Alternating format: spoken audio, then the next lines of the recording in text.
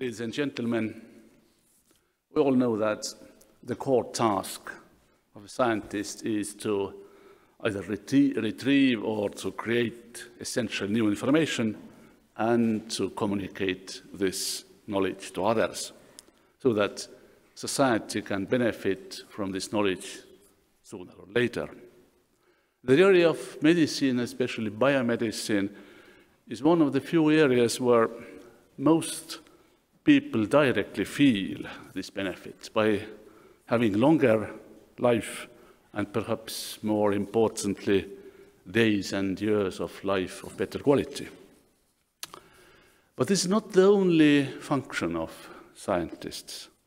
They do play a multitude of roles in their professional life. Of course, first teaching the new generation. This is a part of imperative of communication of their knowledge in some generalized form to others, kind of intrinsic part of their duties. And this is true from Wilhelm von Humboldt time, who formulated the principles of contemporary universities, and one of these is that scientists also teach. There are more roles of scientists. One important role is to provide advice to those who have the mandate to take decisions, be it local communities, entire country or continent level, or nowadays also on the level of entire world, like helping United Nations in their planning or developing sustainable development goals, which was made basically by Academia of Sciences. And they all targeted to making our life better. And this is all based on, mostly on individual efforts of scientists or relatively small teams or institutions. But what has been much less explored and often not recognized, I would say even not recognized at all, even within scientific landscape, is the feature, not a bug, it's a feature. Science and scientists are much more than simply knowledge creators or brokers or advisors. Just note a very interesting feature of scientific community. We call it worldwide academic ecosystem. It's actually the second largest highly connected group or even family of people after religious congregations. Family who share the same principles. It's simple that in scientific community, facts and logic have clear priority over friendship or political interests, as we know from Plato's time. And perhaps even more importantly, this is a family which shares the same values of research, integrity, and ethics. And these, what is integrity and what is ethics, are items that often divide our world into political blocks today. This feature, if we interpret it in slightly different terms, means that researchers form a huge community that is strongly connected in contemporary world. And this connectivity via publications is much stronger and faster than any other community of even comparable size. So, sharing the same basic values that are continuously recreated and enhanced by making science either together or in parallel. For many, this is a massive channel of soft power changing the world and making even small contributions much more powerful and empowering their messages. And this environment is not really recognized and, of course, totally underexploited today, in particular from the viewpoint of small countries. And the potential of this soft power is truly enormous. Just in parallel, remember what Lennart Meri said in the frame of an official state visit to Denmark 30 years back in 1994. He told, "A state with open access to the sea cannot be described as a small state. The same is with science. A state with excellent level of science cannot be framed as a small state anymore." The level of science in a single country in many occasions becomes evident through single scientists working in their own country and also coming from this country.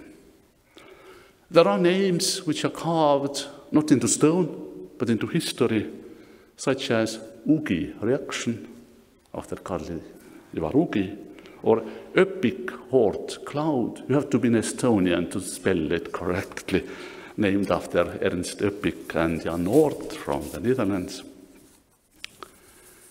A small country typically has very limited financial power, almost no economic power or non-existing military power to change the world. But those small in mass can always be great in spirit. Remember Soomerians, a small nation, size of Estonia today, okay, relatively size much larger many millennia ago, but having a major imprint to the history of the entire world. In this context, science already has made our country great in several aspects, even if I don't like any indicators, but still, in terms of normalized impact of publications from Estonian scientists. We started our journey 30 years ago, politely saying in the second hundred, at the end of second hundred of the world countries. Now we have reached position incredibly high, number 4, according to normalized impact of Estonian, the publications of Estonian scientists, after Singapore, Iceland, and Panama. And Panama is not a joke. It's Smithsonian Institute of Tropical Research, which is absolute top in the world.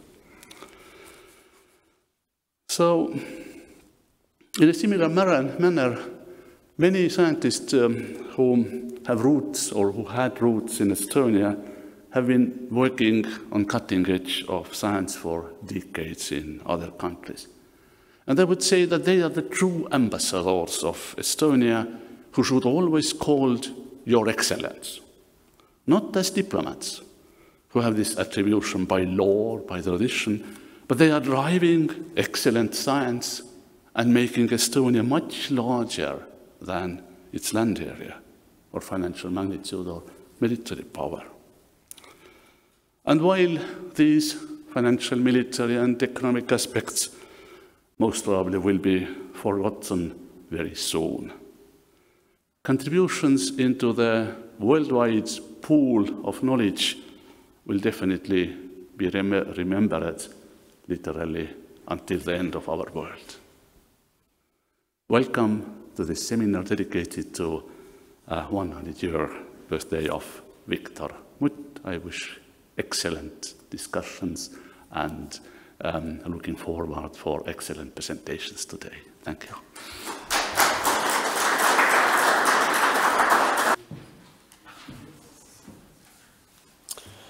Dear distinguished guests, colleagues and friends. So first of all, I would like to thank Ülo Langel and Jaak Järv for organizing this event, dedicated to one of the most prominent Estonian researchers abroad. So my topic will be not to talk about research. I will talk briefly about Viktor Mutt, a little bit about history, although I'm not good at history because I am a natural scientist. I am humble biochemist, or was used to be humble biochemist. But I do have my own personal experience with Viktor Mutt, both directly and indirectly. And in fact, I did my PhD studies. My PhD studies were basically focused entirely on one particular peptide, which is called galanin.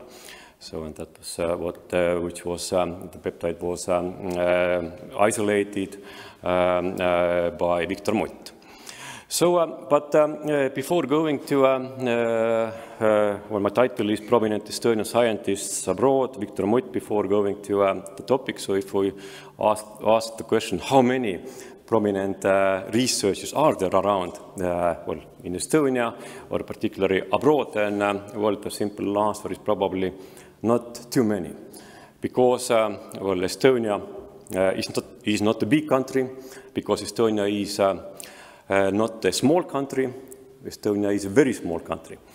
So, and if we look at numbers today, how many Estonian scientists are there, both in Estonia and also in around, then the number is roughly 5,000, and some 3,200 of those work in public sector, universities, research, public research institutions, and 1,800 in private sector. So, and I also have here I listed up number of PhD students, because, well, I am working at the university, and sustainability of Estonian research in terms of PhD students is today is a huge challenge, because PhD studies are, unfortunately, for some, well, several reasons, not too popular in Estonia, and we are facing actually decline in number of PhD defenses, and this also is not good for our country. So we have some a little more than 2,000 PhD students today, and roughly 250 defenses a year.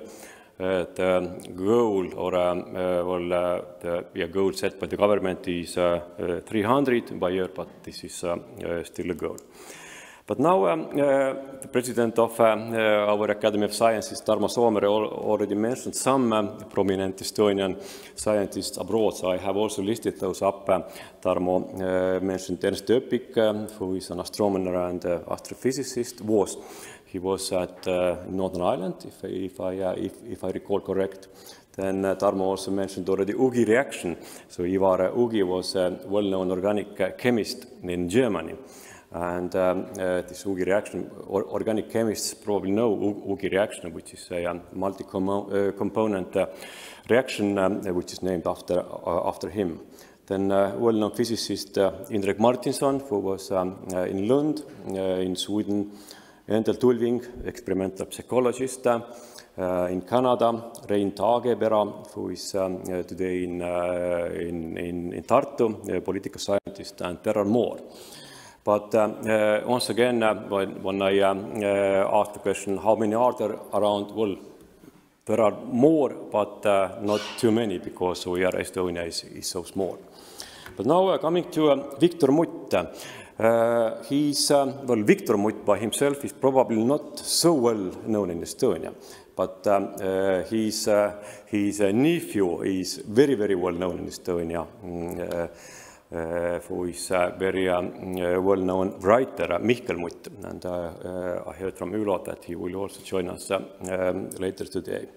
So Viktor was born in 1923. That was time when Estonia had, 5 years after when Estonia had become independent country. That was 1918. And actually, first years of his childhood, Viktor spent in America, in the United States, because his father, also Viktor, but not Viktor who is K, Viktor who is C, was Estonian diplomat in New York, and he was also general consul of the Republic of Estonia. So when they moved back to Estonia in late 30s, then Viktor started in school in Estonia, and actually he finished high school in Tartu, 1943. That was time when Second World War was already going on, and actually Viktor's father, Viktor C, had already been, was detained, arrested by NKVD, a predecessor of KGB, and he was basically executed or killed in Russia. So, if I'm correct, that was in early 40s.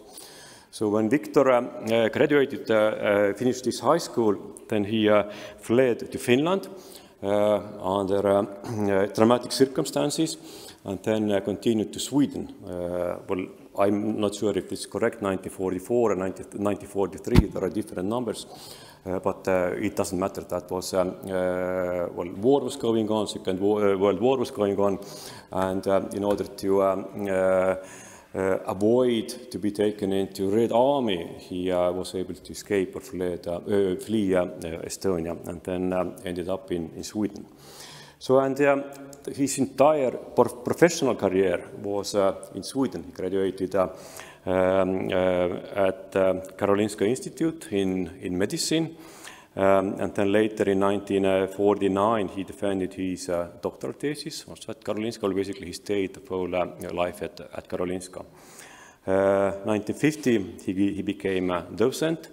1970 he became associate professor and also head of the laboratory.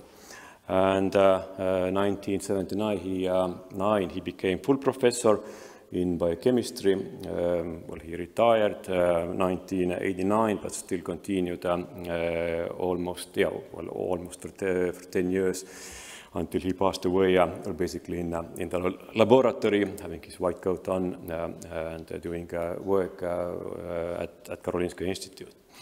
So now what he was doing? Well, I'm sure many or most of us know that he was working on peptides. So he defended his PhD thesis also on purification of secretin, first peptide, and then his career actually was, his full career was about peptides. So he discovered or was involved in discovery of over 50 biologically active peptides. Well, that's a huge number, and at that time peptides were not, well, their functions, actions were not, of course, very well known. But today we will hear a lot more about peptides and also about neuropeptides. So peptides. Here is some list of the peptides Viktor has been working with, secretins. Well, I will not read all these peptides up. There is also the last peptide name is galanin. I myself did my PhD studies under supervision of Professor Tomas Bartfai, who is with us here today, and who will talk more about galanin and other peptides as well. So galanin was if now, I'm not good at history, but I'm trying to recall, I think galanin was first published in 1982 by Tatemoto and Mutt, and then a few years later galanin cDNA was cloned. So about some recognitions. So Viktor was a member of Royal Swedish Academy of Sciences. He was a foreign associate of the American National Academy of Sciences. He is honorary doctor of the University of Tartu, although he has not been working in Tartu University, but Tartu is a kind of hometown for him, where he finished his high school. He has received several and also major European awards, and also in the United States. He has received very prestigious awards. And last but not least, he has been nominated for the Nobel Prize, although not obtained the prize. But being nominated for a Nobel Prize is definitely very prestigious. And well, once again, thinking how many Estonians or Estonian scientists have been nominated for Nobel Prize, so probably only a few. So I will now, and then to finish, I want to start my short talk. I mentioned that yes, I do have my own personal experience or with contact with Viktor Mutt, and also direct and indirect. I mentioned about the galanin peptide. which was discovered, isolated by Viktor. And now when I go back to 1989, November 7th, so that was when I first time visited or was able to, that was still Soviet time, here in Estonia. Everything was quite different here. And I was, well, thanks to Ülo and Tamas, I was able or somehow invited to go to Tamas lab at Stockholm University. Then somehow Ülo had well, organized or with Viktor that I could stay basically 1 month, or a little bit more than 1 month in the guest room of Karolinska Institute in the lab of Viktor. So I remember first when I went to Stockholm and went to, well, I took a ferry to Stockholm from Helsinki, because there were no ferries from Tallinn to Helsinki, no flights either. And we went to Karolinska Institute, and of course, first person I met was Viktor. He was around everywhere. He had his white coat on, and he was going around, and that was my very first contact in Sweden, Stockholm, when I first went to Stockholm. So and then I went to the Tamas lab and then met Tamas. So so once again, I would like to thank Ülo and Jaak for organizing this event, and it's really great that both Tamas and Tomas Hökfelt are here today. We'll talk about work related to Viktor Mutt, and I wish you all a nice seminar, nice conference, and fruitful discussions. Thank you.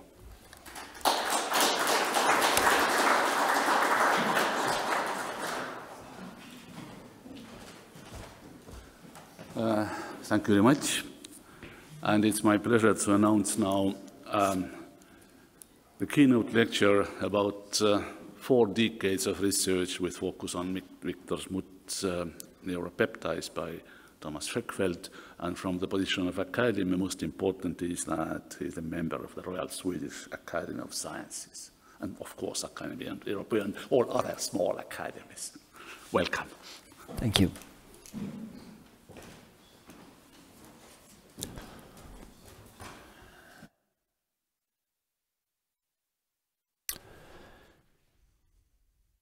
President, Rector, academicians, colleagues, ladies and gentlemen, it's a great honor and pleasure indeed to be invited, and I thank Professor Järv and Ülo for this invitation. It also feels very good to honor Viktor in this way, who has given me so much work to do, you could say, and so many other people work to do, and therefore he is really unique, I must say.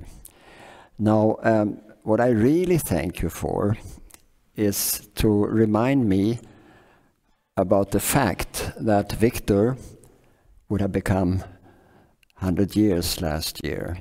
To be honest, I had not remembered that, and I think that hardly anyone in Stockholm brought that up. So it was Jaak's and Ülo's initiative that brought this to my mind, and Tamas was around and he said, "Tomas, we have to do something about this in Stockholm." and as you see, now we have done something.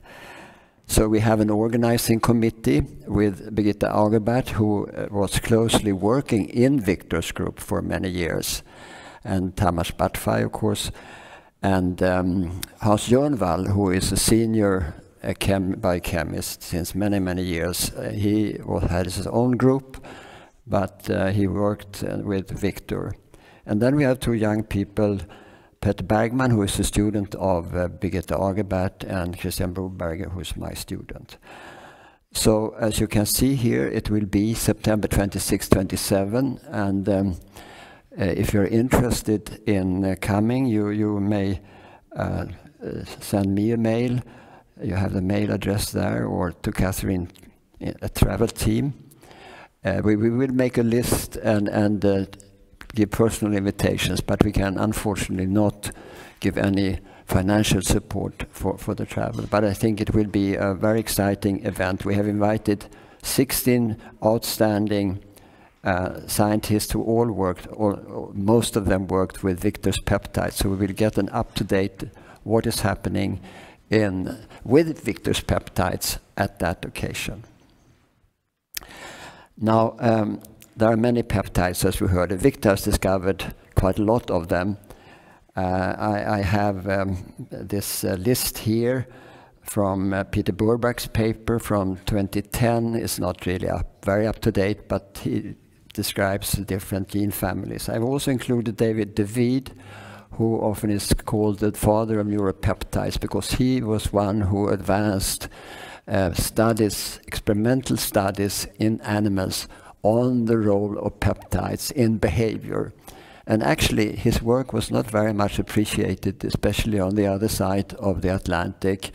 But I think it turned out that much of what he did was quite advanced, and behavior studies are not easy to reproduce unless you do it in the right way. So I think he deserves to be here. This little box on the right-hand side shows some papers where they have studied where actually did peptides first appear in the nervous system. And they here say that it's in the jellyfish, and there the neurotransmitters in that very simple nervous system were all peptides. No GABA, no glutamate, no monoamines. And I think that gives some sort of historical perspective on the significance of neuropeptides, which not always have been so much appreciated. Now, here you see Viktor in the middle, in his little office.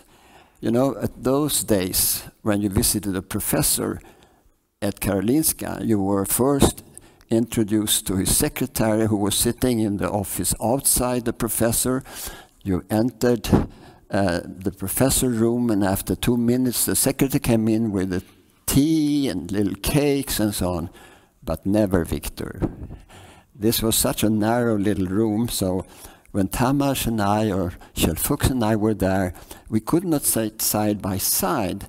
I had to sit behind Kjell, you know, to look over his shoulder to say hello to Viktor. So that is a special memory, of course.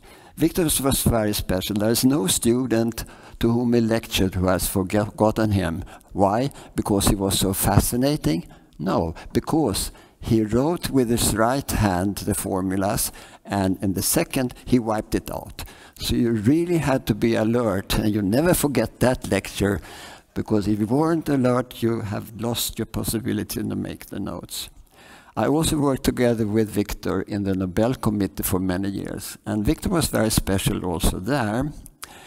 As you probably know, the prize is dependent on the many evaluations before it is awarded by different people, and Viktor made many such evaluations. The thing was in those days that these pages could be 30 pages. It was quite very thorough, and no one made it more thorough than Viktor. And he also has this other little thing, because in those days, you got paid for the number of pages from the Nobel Committee.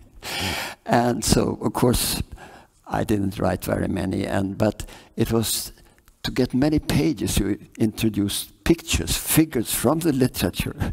So in this way, your honorarium increased.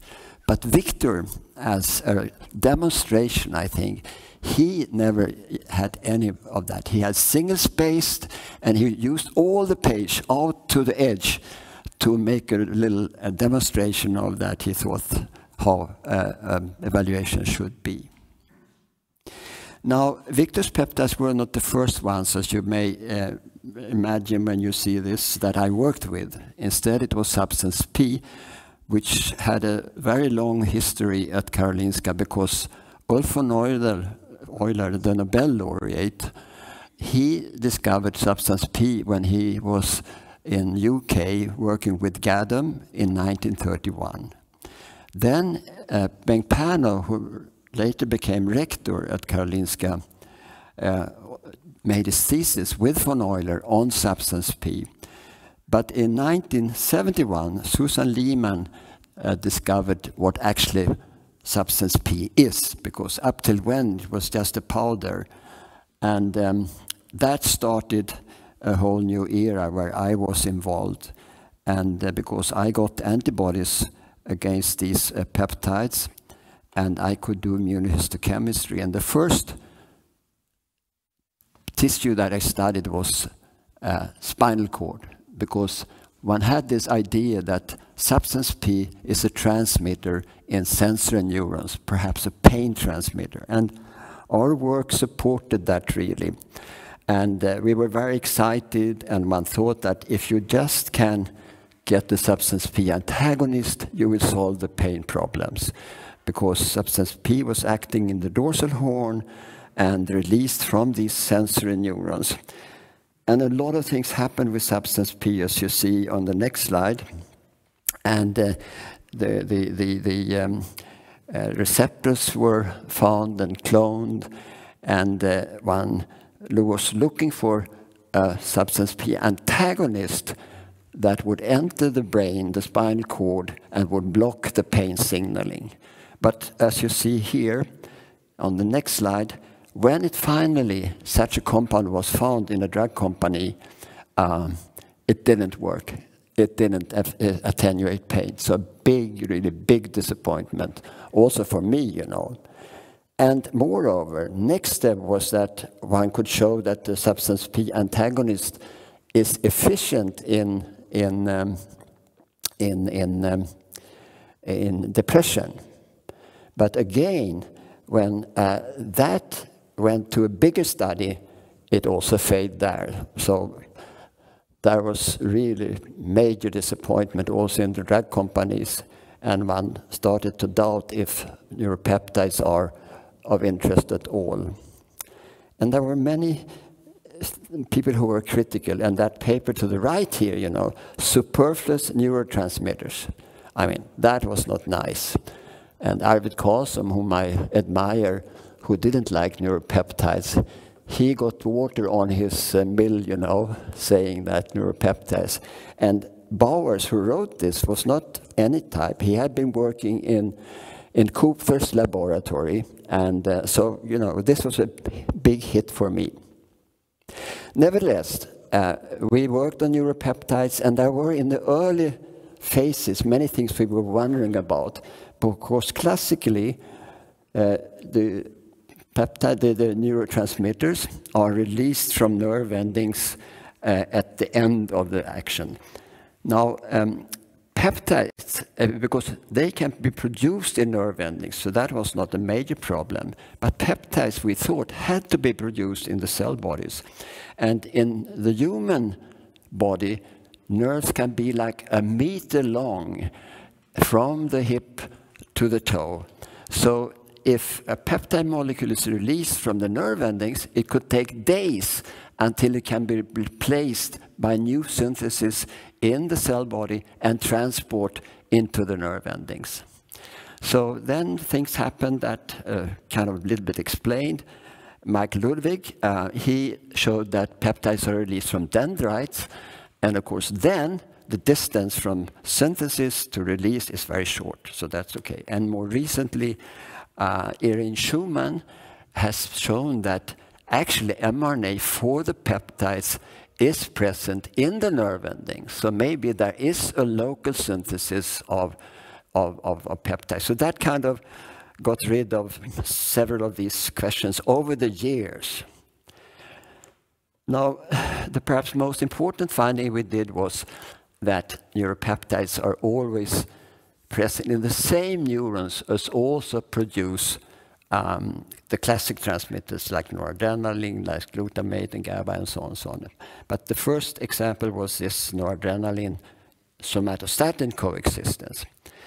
And thanks to my student Jan Lundberg, who has had a very successful career. He became head of global research for AstraZeneca and later on Eli Lilly.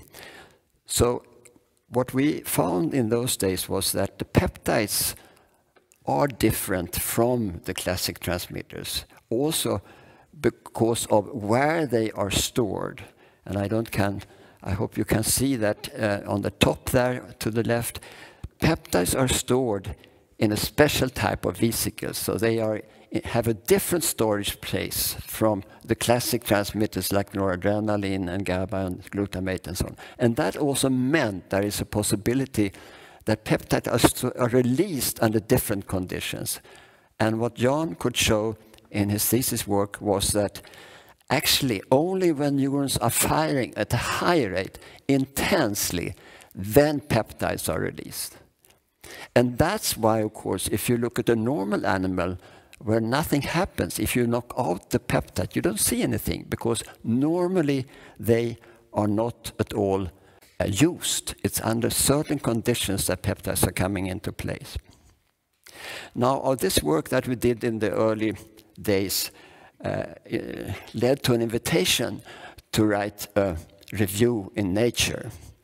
I was not so happy about that, because I thought Nature has such a lousy paper and they reproduce fluorescence micrographs in a very bad way. So the editor had to remind me 3 times to Hökfelt, are you going to write it or not? Finally we did it, fortunately, because this is my most cited paper ever. In any case, 10 years later, I thought it's time to follow up, to tell people what happened during the last 10 years. So in 1990, I actually didn't ask, I just submitted the manuscript because I thought they were going to be so happy to accept this manuscript. Now what we wrote in that paper was, to the left here, in the 50s, if the 50s were the decade of acetylcholine, the 60s of catecholamines and serotonin, the 70s of GABA and glycines, we thought that the 80s would be the peptide decade. But, and then we wrote, unfortunately, instead, excitatory amino acid entered the scene and grasped the attention with their implications for learning and memory and for involvement in brain pathology. So after some time, we got a response from Nature, and here is what the editor wrote. First, the bad news. They cannot publish us. But then, here at the end, what I have said, instead, the excitatory amino acid entered the scene and grasped the attention. And then the editor says, if contrary to expectation, excitatory amino acid really were the big thing in the 80s, I feel that the review article should focus on these more and less exclusively. So that was a blow in the head, yeah. Now, fortunately, the paper could be published then in Neurons, thanks to Eris Kandel, actually, he was very kind. So we could tell what happened during these 10 years. But this was also the time then when we turned to Victor's peptide, that is galanin. And here's a summary of you know, the various species, very similar. And there are also some new members of the galanin family now.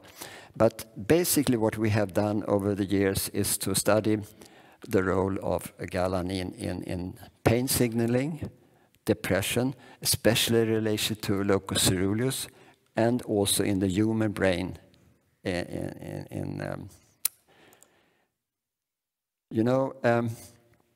Sometimes the important findings for yourself, in any case, are not the big important journals who publish that. This little paper from 1987, this is the reason why we were interested in galanin and pain. And it was published in Neuroscience Letters, Impact Factor 2. Now, what happened there is shown here. What really attracted our attention was that if we looked to the left on galanin in a normal dorsal root ganglion, that's these cells which have substance P also that I told you. But if you cut the sciatic nerve, then you see to the right that at least half of all neurons suddenly produce high amounts of galanin. And we felt this must mean something. So this is what we have been working a lot on together, especially with Susanna Wiesenfeld-Hallin. And what we believe in brief is that Galanin is an endogenous analgesic. So when the nerve is damaged, it upregulates galanin as a protective mechanism against pain. At the same time, the two other peptides, substance C and CGRP, which are excitatory and that produce pain, are downregulated. So a little bit, and so that was, I think, the first time that one proposed that there is an endogenous pain system in the dorsal root ganglia. As you see here, to the left down, the first endogenous anti-nociceptive systems are the dorsal horn neurons, which produce enkephalin. That was known since many years, but that the DRG neurons themselves, when they get wounded, when they get damaged, upregulates an anti-nociceptive peptide. We think that could be important. So that opened up for ideas about treatment and so on. And there was confusing evidence that galanin also actually induced pain. That was solved by a Chinese guest scientist, Ruby, to the right up. Because what she could show was that actually this pronociceptive of effect of galanin, which occurs in the beginning, that is causing pain, is exerted via one of the three receptors, GALR3. Whereas the second, and what I've been talking about, the anti-nociceptive effect was associated with GALR1, which was present in interneurons in the dorsal horn. Now, of course, if you talk about treatment, you would like really to be able to know what is in the human ganglia and the human spinal cord, because we treat humans and not rats. So I have checked two recent papers in the literature, one from Price and one from Patrick Anforth at Karolinska, and they have completely different results from their single-cell analysis. So the first study can only demonstrate GALR3 in human dorsal root ganglia. The second one can show galanin, but not any of the receptors. And that reminded me of some results that my student, my postdoc, a student, found many years ago. She came to me with this figure showing that virtually every cell in dorsal root ganglia has DRG, has galanin R3. And that's confirmed with some qPCR. So I don't know. In any case, our hypothesis about GALR1 and GALR2 seems pretty shaky as it is now. And if we want to really go through, we have to solve the problem. Which is the receptor that is important? So now we go to major depression. Is this 40 minutes? Did I speak 40 minutes already?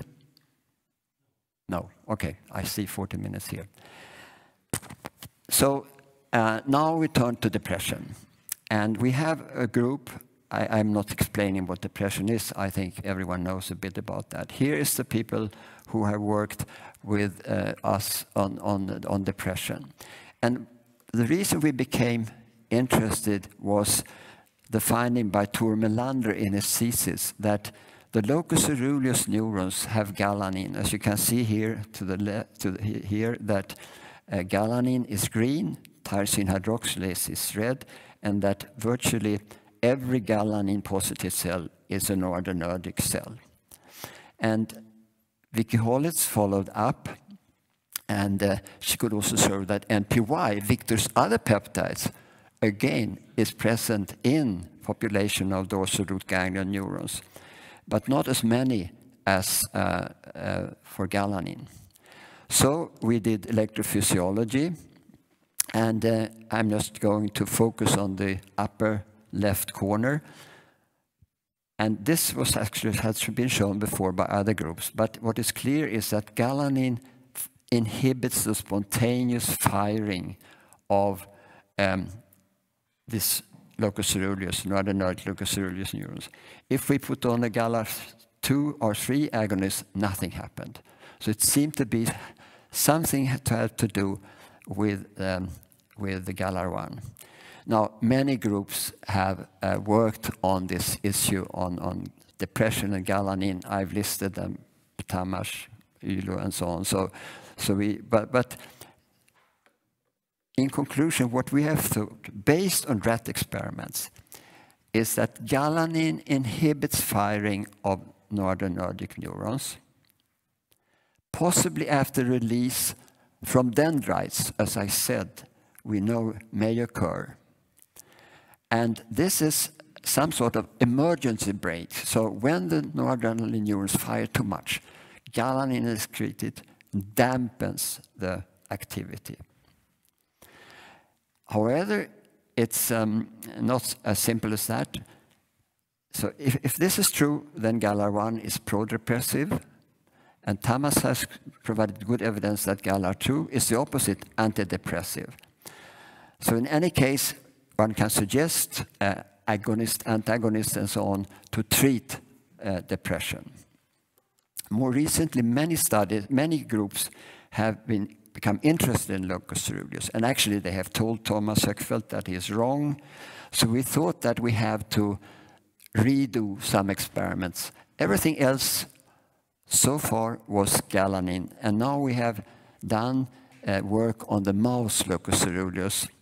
And here you see Martino Caramino, the Italian postdoc, and Roman Romanov and Tibor Harkan have been working on this. And you can see that here that tyrosine hydroxylase is green, galanin is red, just as in rat. So almost all locus coeruleus are galanin positive. But in contrast to rat, no NPY is present. But also, if you look up in the right corner, you see that what galanin does is to reduce firing. So that is similar in mouse and rat. What we did further was, what Tibor did further was to also do single cell analysis of locus coeruleus. And I'm not going into the details here. You can see here on the next slide what it looks like when you're doing in situ hybridization, and you can see that the cells have, for example, gastrin-releasing peptide, they have CART peptide. But what surprised us was actually that there are so many peptides in the locus coeruleus. We have been talking about galanin and NPY for 20, 30 years, and now you can see that there are so many more peptides and so many more peptide receptors than we thought. So we are wondering, have we been climbing up the wrong tree? Maybe there is some peptide that is much more interesting than galanin and NPY. I hope also for Viktor that galanin and NPY still are interesting. We will see. Again,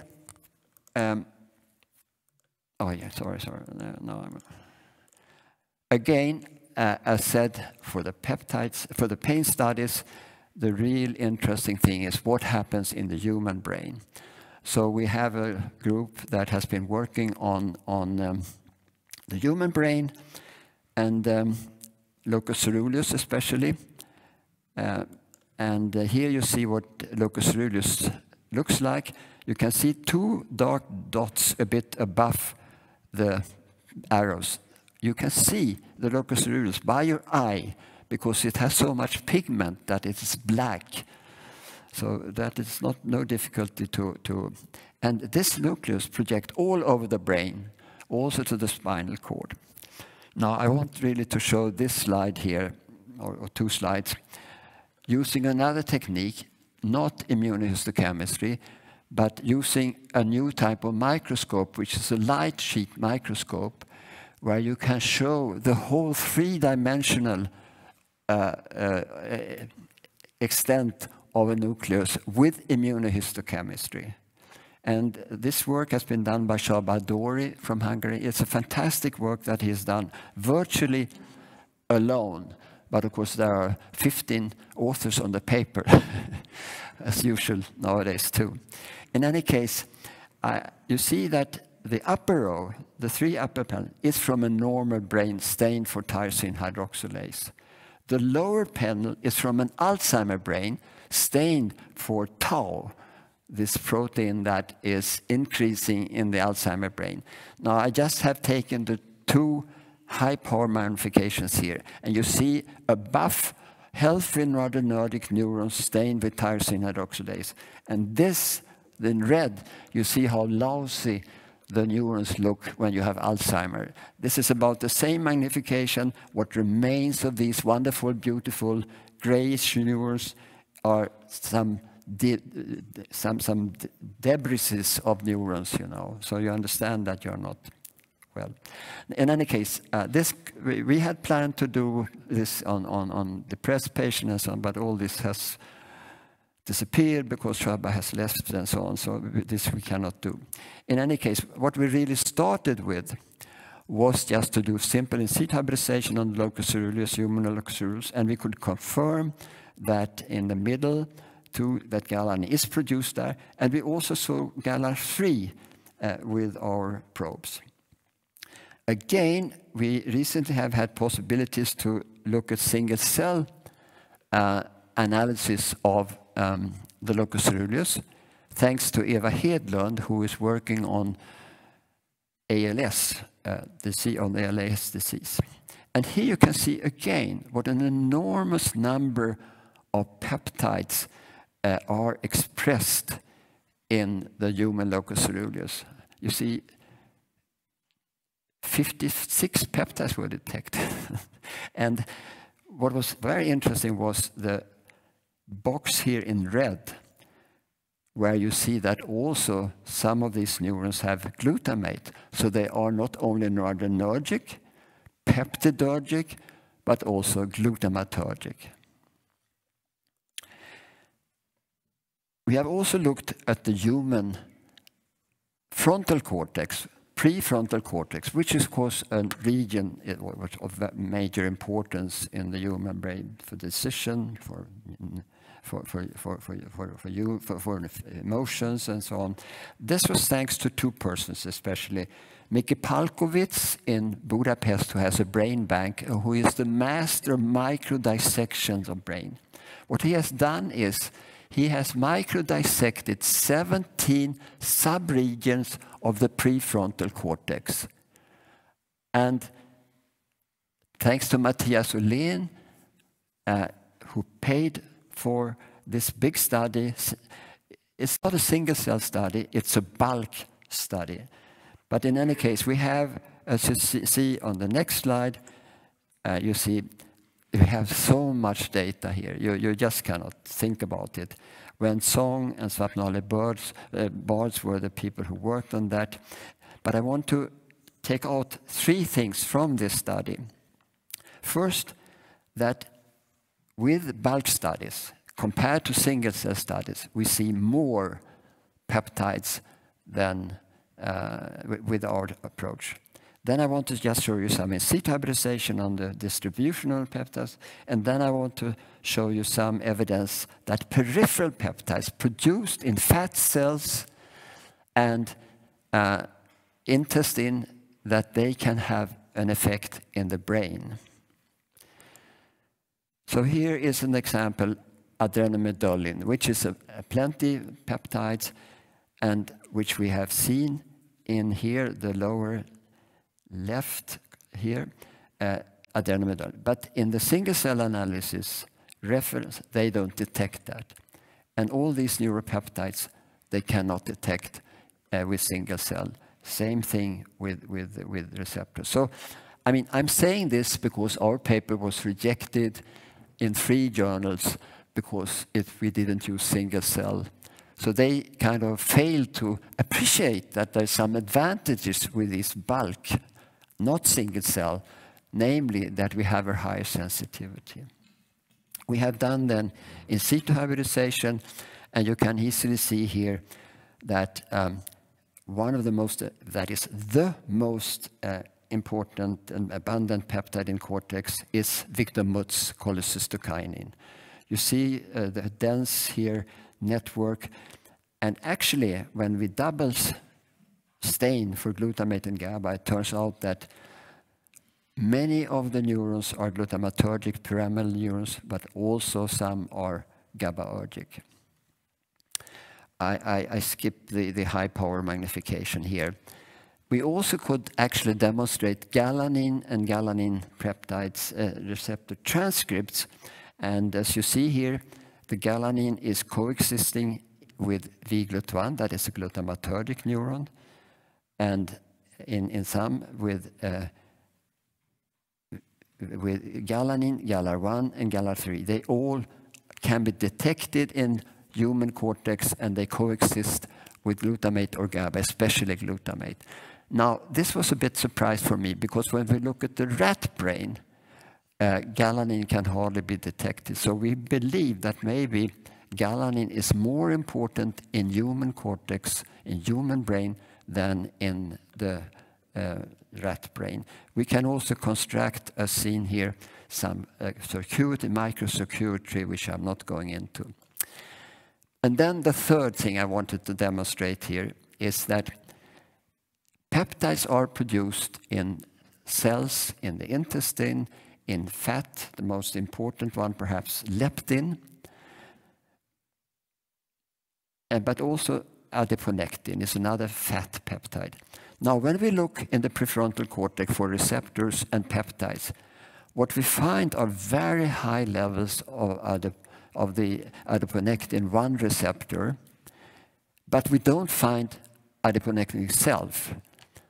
So what are all these receptors doing? Much higher than the CCK receptors, which is the main peptide in the brain. Is it really true that they can be transported from the blood, past the blood-brain barrier, and have an effect in the prefrontal cortex? We cannot have any other explanation than that's the case. Since the receptors for peptides are so sensitive, they only need nanomolar concentrations. It's possible that even if 1 or 2% of the peptide pass the blood-brain barrier, that may be of functional significance for our activity in the prefrontal cortex. So finally, I want to say, show you some results from studies on postmortem brains from depressed patients. That is, patients that have committed suicide. And there we have looked on different regions, prefrontal cortex, locus coeruleus, and so on. And this is thanks to Naguib Meshavar, who has a brain bank in Canada, and the person who did this work is Swapnali Bard. I'm just showing this slide. And what you see here, basically, if we look to the left, dorsolateral prefrontal cortex, you see arrows, and you see the various peptides, substance P, the receptors, NPY receptors, galanin receptors. And you can see that they are increased mostly. So there are differences in expression in the depressed brains versus controlled brains. And interestingly, when we measured DNA methylation, if you look at the left panel again, in the left box, I have a thick, big, upregulated peptide for the methylated, for galanin. And this is what we expect, that when there is the methylation goes up, then the levels go down in that particular case. So we in any case, the take-home message is that in the human brain, there are, in depressed patients, changes in levels of peptide and peptide receptors. We have even been able to do a genetic study when we had a grant from European NewMood.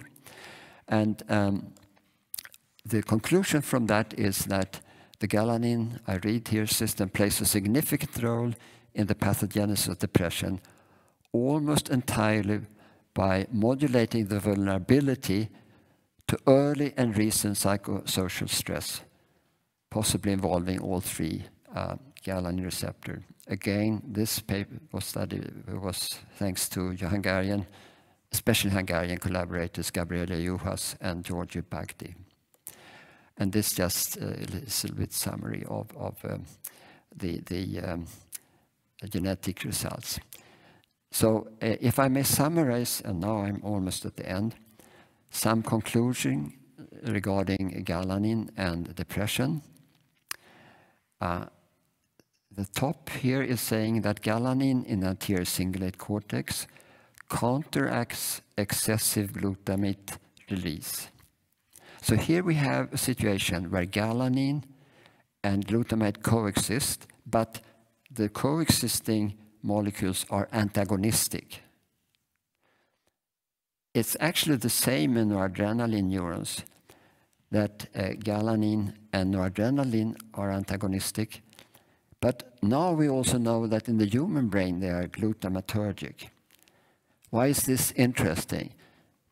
Because the most recent treatment of depression is with the drug ketamine, which is a glutamate antagonist. So this means, and all focus has been on glutamate, ketamine in the forebrain for treatment. That's why the effect is. But now that also the locus ceruleus neurons may be glutamatergic, maybe ketamine has another target in the lower brainstem. And now I'm almost at the end. Because I want to say that even if the journey with peptides has been a tough journey because there has been so much resistance, and people have not been thinking that peptides are of any significance, there are now still several drugs on the market, FDA approved. And these are the ones I have listed here. The most important and interesting one, I think, are the anti-CGRP antibodies or CGRP antagonists. CGRP is a peptide that is present in many dorsal root ganglion neurons together with substance P. And now these antibodies are used for treatment of galanin or these antagonists. This is a major step forward for migraine patients, which is a disease that many people suffers. The other drug on the market is orexin hypocretin antagonists, which are used for treatment of insomnia. And it so turned out that the NK1 antagonist that was not efficient in depression actually counteracts emesis. And so that is sold on the market also. And there are actually even more things coming up on the horizon.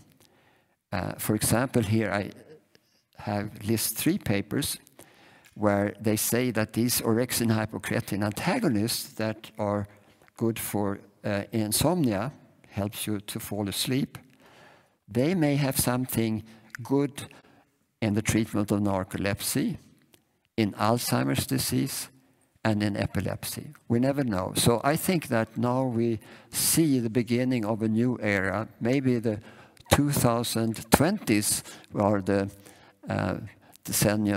decade of the peptides, neuropeptides. So in any case, when we started, we had the situation with the wheel, which was incomplete. I was close to a breakthrough when the grant money ran out, which happened to many people working on the galanin, actually. I have several colleagues who have told me they cannot work on galanin because they don't get any more money for galanin research. So nowadays it looks a little bit better. It's not full, the wheel, but still it's quite a bit on the way. Of course, I have had over the years many collaborators. I mean, I just cannot count them.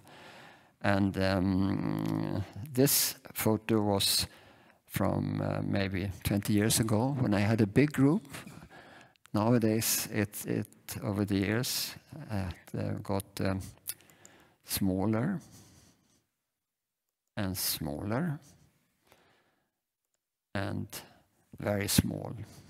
But as I told you, I'm working with very powerful people like Tibor Tarkani and Matthias Ullén, and I always get good advice from Tamas Bartfai. He has over the years been so helpful and actually suggested many changes in the direction of our research. So thank you very much for listening. Thank you and for inviting.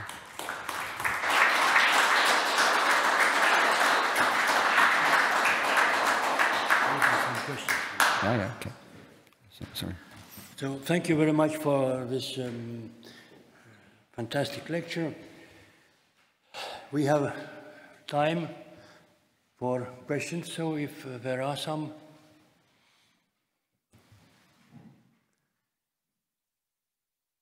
Yeah, Mart. So there have been, thank you, there have been a couple of interesting papers showing that galanin inhibits tyrosine hydroxylase in nigal dopamine neurons. What do you think about this data? Okay, I stand here instead, yeah. Well, I mean, this is not my field, and I think you should ask Tamas what he thinks about it. But, you know, I mean, these peptides, they do almost everything. If you just look careful and long enough, you will find things. Tamas, maybe, do you want to respond? So the enzyme cell-free studies in which you would look for a classical inhibitor of an enzyme are very inconclusive. You would not use an inhibitor which have so low Ki value. It is in 10 micromolar to 0.1 micromolar, very large variability. The ones which Thomas mentioned go the direction that in some cells expressing galanin receptor, tyrosine hydroxylase expression is reduced, and therefore tyrosine hydroxylase activity is reduced. But that's at a cellular level, and what the circuitry is different. If you ask straight out, is it like trypsin and trypsin inhibitor? No. But I mean, since the tyrosine hydroxylase protein levels are very high in neurons, in the same neurons, it's an extracellular enzyme, extravesicular cytoplasmic enzyme, sorry. So, you know, why not? 1 micromolar is not an impressive inhibitor. So, some more? I have one question. How many neuropeptides are there? What would you say today? Well, I would say, why not 200? Do we have evidence? I wouldn't be. If Viktor has discovered 50, and if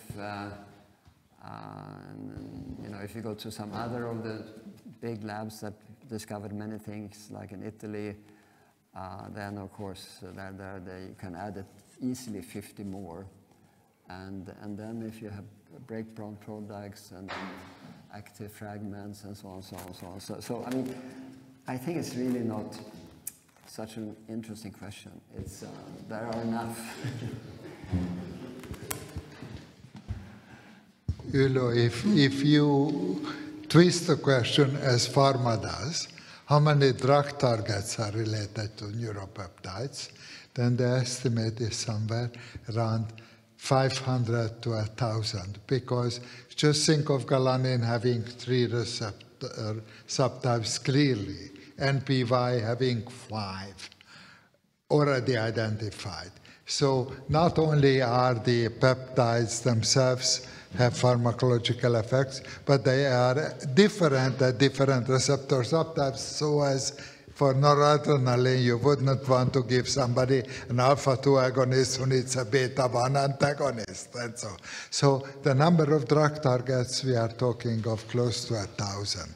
And this does not include the peptidase inhibitors, of which some, like Januvia, a trivial dipeptide for inhibitor is selling for $1.2 billion, which I don't care very much about. What I care about, that it is the most common type 2 diabetes drug right now. More common than any other. So more questions? Then I take freedom and ask one. Normally for receptors there are agonists and antagonists. Is there some kind of clarity what type of peptides can be agonists and what type of peptides can be antagonists? Well, I think that there is anyone can be both, you know. I mean, that's my feeling. And I mean, what the big thing is, if you talk about treatment, as I see it, is if the correct treatment is an antagonist, that's a much better situation than if you need to develop an agonist. For example, Jan Hughes spent years to develop a small molecule CCK agonist to treat food intake, you know, and they didn't succeed really. And then, of course, you have the morphine situation that an agonist, if it passes the blood-brain barrier, will reach all receptors in the whole nervous system. And, of course, the galanin receptors are everywhere. So then you, just as for morphine, you know, you can have a lot of side effects. So that's what worries me, that for treatment of pain at the spinal level, you need a GALR1 agonist. Of course, if so I mean, we're still working with it to see about galanin and NPY and pain and so on. I mean, if people really have a lot of pain, it's relevant to do intrathecal injections at the spinal cord level, of course. If you get an effect that lasts for longer than 3, 4, 5 hours, then you have a different situation. And but of course, still, if you can administer peripherally, then of course it's very much easier, everything. On the other hand, maybe you have a lot of side effects.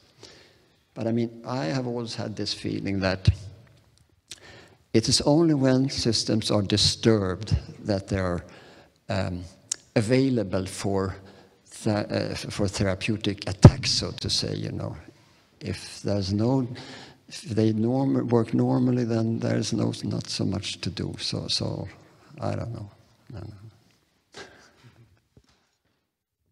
Okay, thank you. Thank you once more.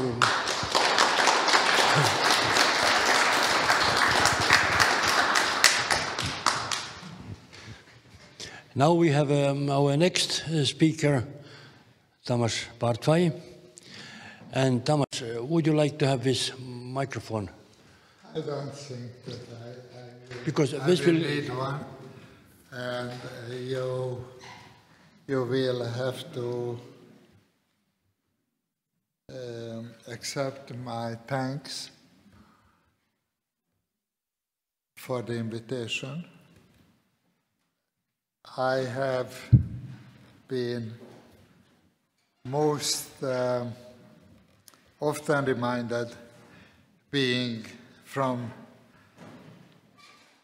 utanför riket i Sverige, men någon person som aldrig gjorde det var Viktor Mutt och Tomas Hökfelt. Och det mest underbara samarbeten var med dem.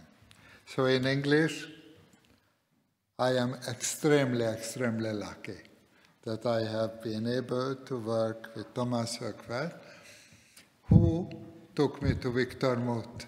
And Viktor Mutt looked at me behind that enormous piles of papers and said to me, I like Tomas, who was sitting in front of me. I only could see Tomas, because he makes beautiful pictures. And he is not rushing with telling me what they mean. He is telling me what he finds, where he finds them. And I thought that this picture, which I have been in possession of because Tomas Hökfelt gave it to me. It has many, many interesting people on it. As you will see,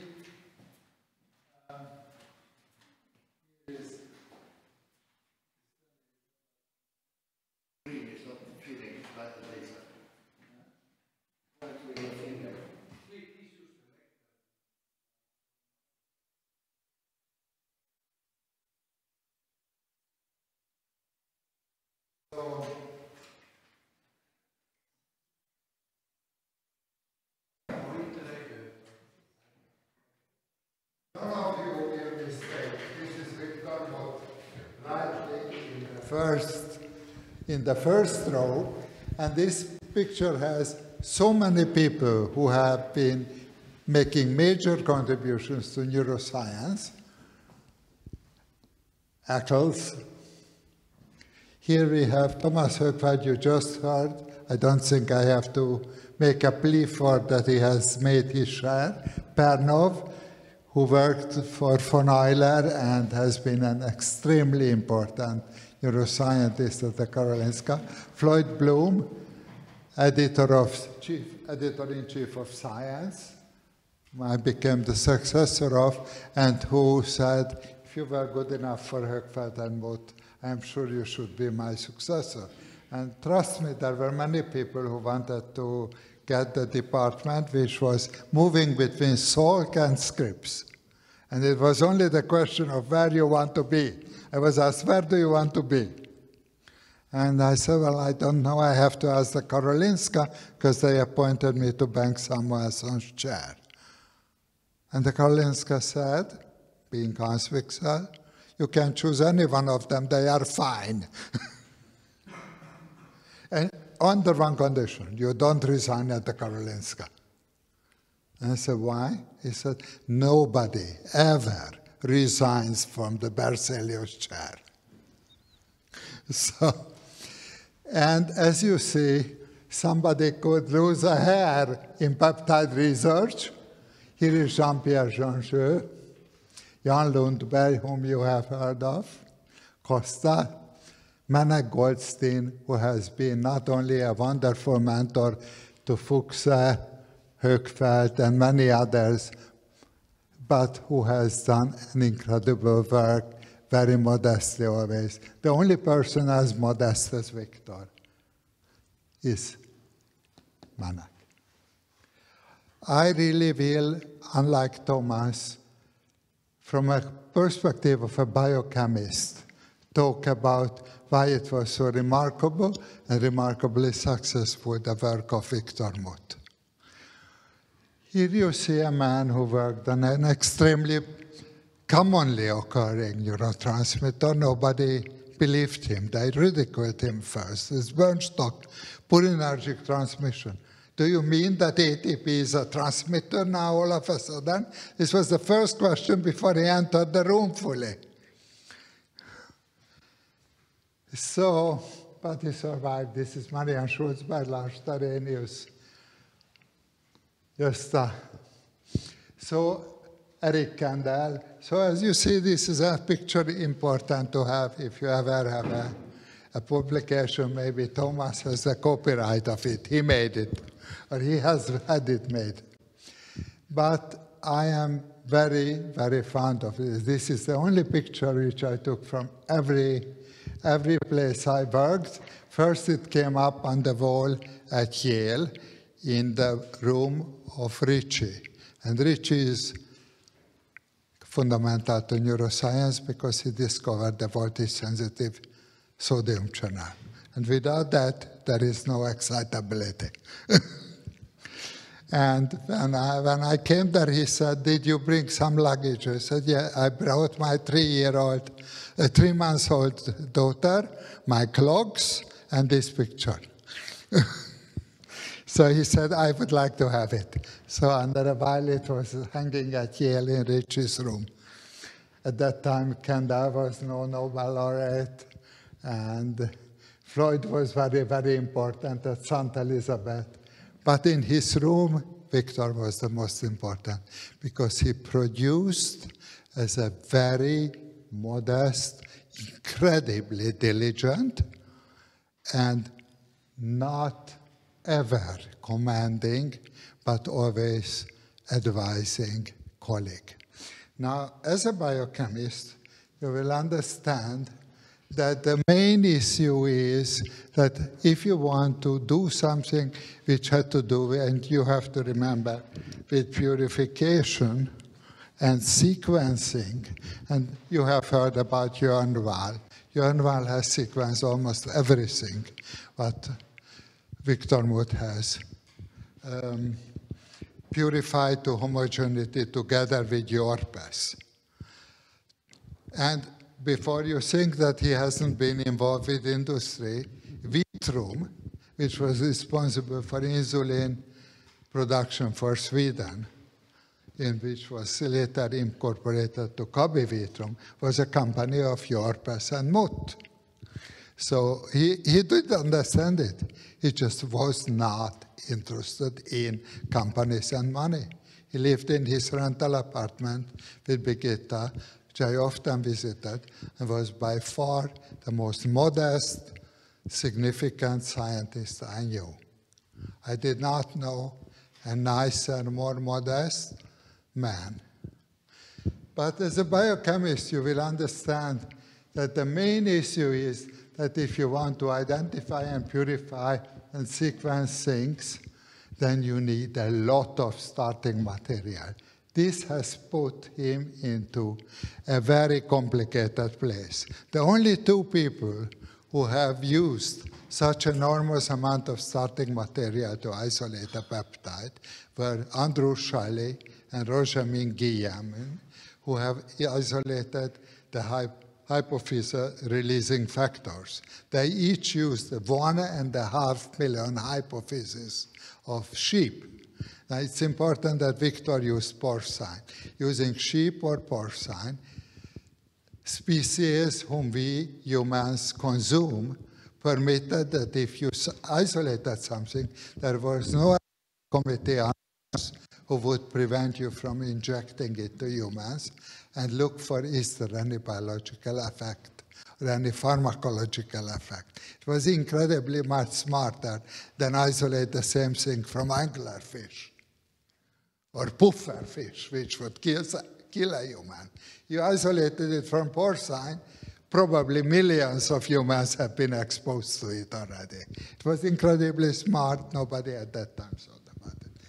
And why I think that this is so important for us is to remember Viktor, because he was an extremely clever biochemist who has worked on a set of peptides which at the beginning were only considered, if anything, as hormones. But the known peptide hormones immediately brought into the imagination and the knowledge of all physiologists insulin. And that's very big compared to the peptides, which Viktor worked with. The second problem was that, as we all learned, insulin is made as a prohormone. And there are several enzymes needed to cut and to remove the C-peptide. So it is fair to say that while somatostatin was known through the work of Roger Guillermin, who was on Saturdays 100 years. As you see, we are watching a generation here, a generation of giants. And when I said that there are roughly 1,000 drug targets, I should also say that when I entered Roche as vice president, there was a sign which my predecessor left, and it said, safe drugs find many applications. So if of the 1,000 drug targets, 50 will be well drugged, that will mean 200 indications in which it will be used. This is how it will be. So the significance of this is far beyond what you can see today. And maybe Tiit and Ulo got a little discouraged by that not yet there is a drug on galanin, but galanin was a fantastically good project to train on, because you were one of the first ones to do an L-ala mapping of pharmacophores of a longer peptide. It has become a strategy which is used today everywhere. They do it now, not by synthesis, but by mutation. But that comes from your work, Tiit. If you take all those publications that are in the thousands, they do it with mutations to find the pharmacophores, but it's the same, or to find the important residue in a receptor, whether to connect to a G protein, to oligomerize, or to bind a ligand. And therefore, I would like to say that I will jump over many slides, so that don't worry, that the most important things which Viktor, as a good biochemist, has understood. Can you see if I'm standing here? No, you can't see. Why don't you say something? The most important thing was, which I, as a poor physicist, when I came to biochemistry in Stockholm, was told that you have to have a very sensitive assay, and you have an enormous amount of starting material. And he fulfilled this. Nobody ever talks about it, because they thought that it's natural. It was not natural at all. In fact, there was not a single person at the Karolinska Institute, including his boss, who didn't make fun of him, that if you want to smell where the Karolinska Institute is, you will find it because Viktor Mutt is cooking tons of porcine gut. And that is a smelly project. But they didn't understand that if you are looking for something which is about 1 ppm of the total amount, then you need a lot. And the second thing, you need a very sensitive assay. And in the beginning, he has been working on insulin release from pancreatic islets, which was then by far the most sensitive bioassay you could think of. Not only was it extremely important for public health, since insulin had to be made and calibrated for the diabetics of Sweden, and later on through Novo and Nordisk insulin for the world, and first, which also used the same assays. The second thing, which I think was the most important by far, was number 2. The concept that while there are hundreds and hundreds of peptide fragments, proteins are either disappearing in the proteasome after ubiquitination, or they are chopped off by exo and endopeptidases. And if you find a protein which is not taken by a C-terminal endopeptidase, which are very active enzymes, then it is most likely having some signal function. And this was an insight which has led his work. So the practical and very, very important 2 things, large amount of material, and large I mean tons, and sensitive assay, I mean more sensitive than femtomole per liter is detected, which was then nothing else than hormonal assays. And then the concept that we should look for C-terminal. And they very clearly, it was not a mistake. This is as you read. Chemical determination of polypeptide hormones, fragmentation analysis, and carboxy-terminal amidated groups. That's what they were looking for. They did, it was not an accident. And they first made 2-dimensional gels and chromatograms of C-terminated amides of every amino acids. And then they were looking peptide like this. And after that, they had a very well worked out strategy. They made antibodies, polyclonals at that time, later monoclonals, to peptide fragments, which they were using not to measure the peptide. there were no radioimmunoassays or ELISAs around yet. Yarlow and Peter Perman did not publish them.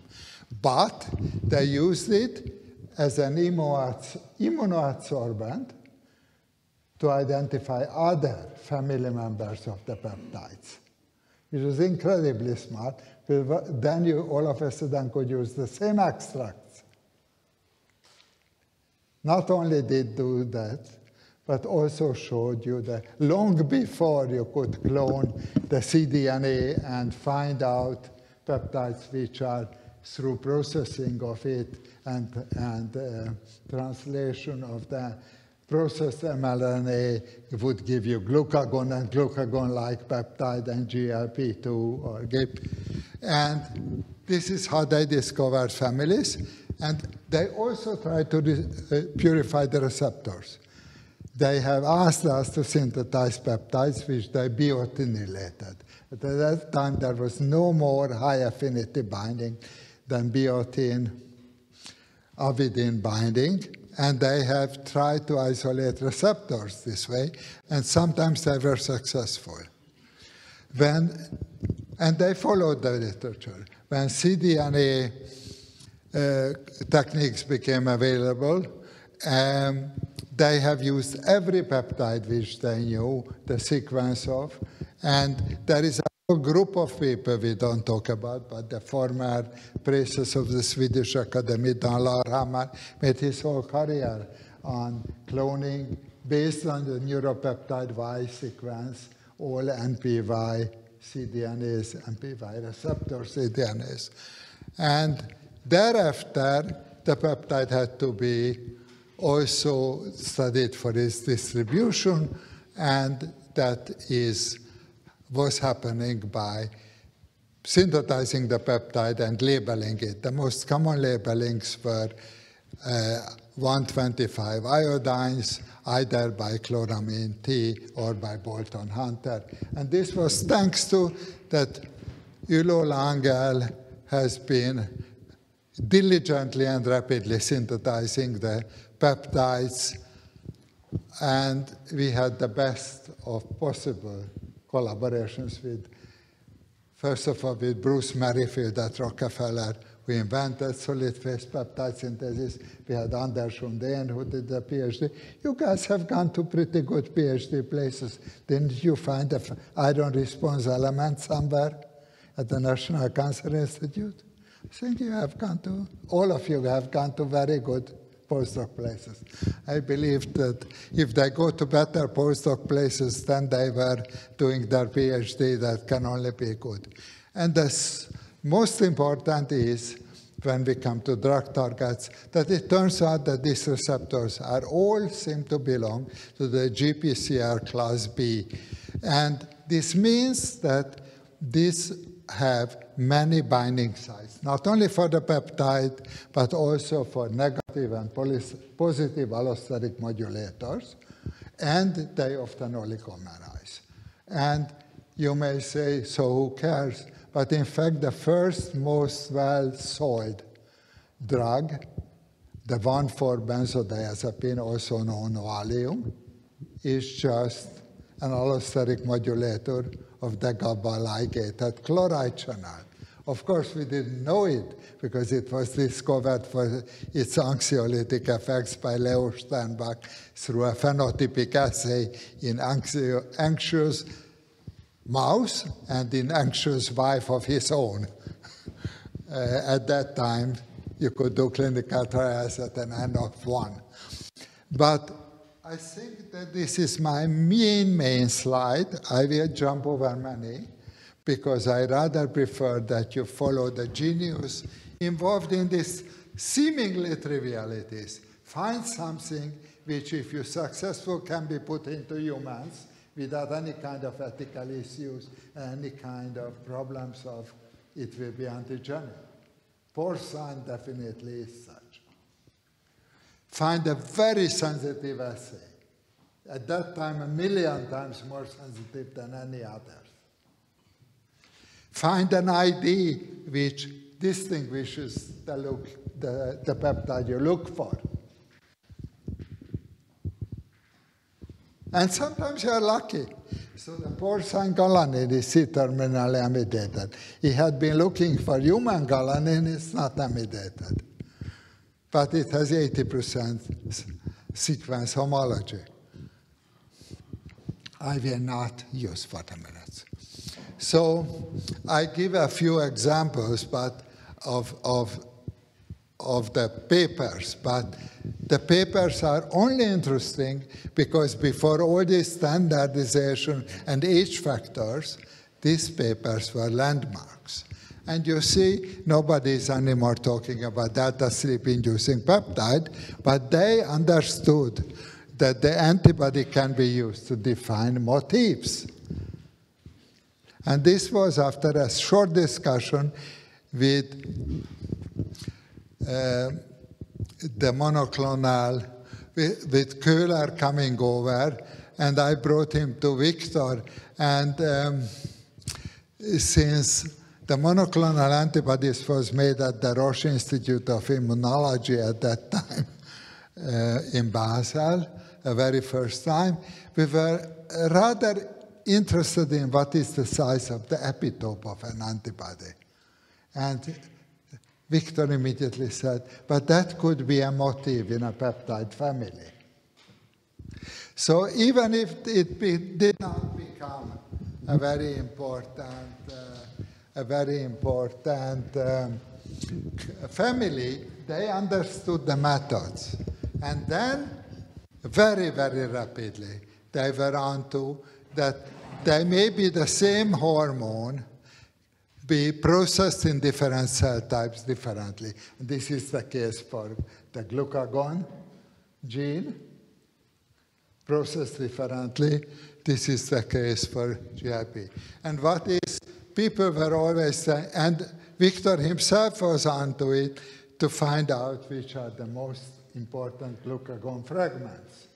Now, Tomas has overemphasized that we would, in my opinion, that we would like to have antagonists to some of the peptide receptors. But in fact, the most sold and most, today, most important, not only commercially, but endocrinologically, clinically, neuropeptide, gut peptide ligands are the GLP-1 receptor agonists. And the most sold ones are actually peptides. Semaglutide is a peptide modified in positions 2 and 8 and given a big fatty acid chain, which increases not only its half-life from 2 minutes to about 5 weeks until it's 0. Unfortunately, it also gets it into the brain. So brain receptors are mean. And so, and not to be forgotten that peptides have a very, very short half-life. So if you synthesize GLP-1, for example, it has a half-life in humans, only 2 minutes, because usually the number 2 amino acid is a key pharmacophore. Tiit was the first one to show that in galanin, the key pharmacophore was tryptophan number 2. The same dipeptidase cleaves it.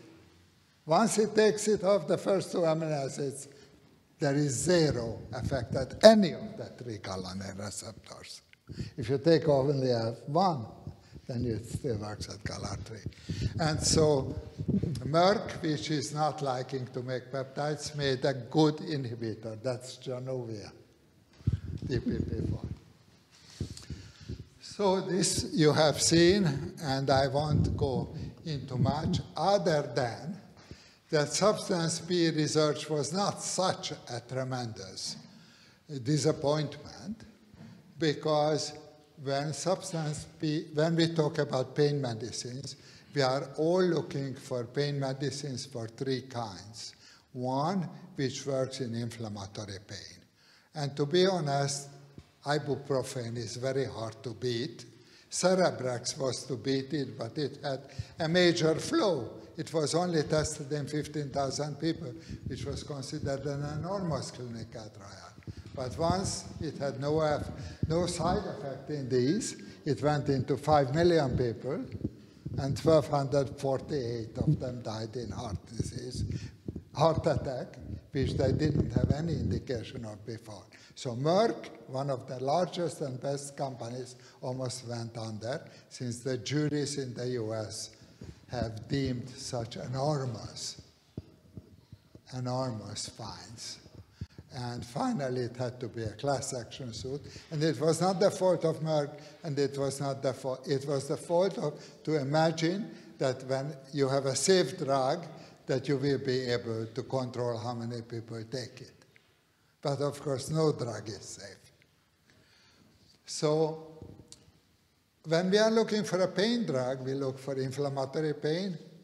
We look for pain which is functioning in bone and cancer pain. And we all know that morphine is not terribly great in it. And therefore, we are looking for everything. So therefore, we put the NK1 antagonist, which was a big disappointment in sensory pain, into people with cancer pain.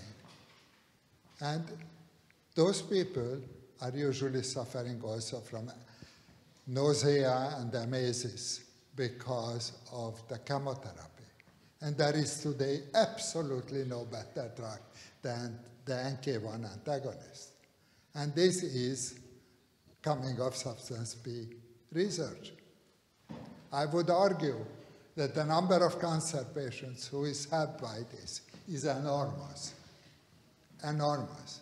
So last year, I looked it up, last year there were 420 million doses sold of it. So I don't think it's a failure. And it goes into sick people, really sick people. They are already clinically diagnosed and treated for their cancer. They are treated with chemotherapy because we don't have anything better and more targeted. So I don't think it's a big failure. I think it's a pretty good thing. And this is showing if the drug itself is safe, it will find an indication. The other one is a little bit more speculative, but it does work.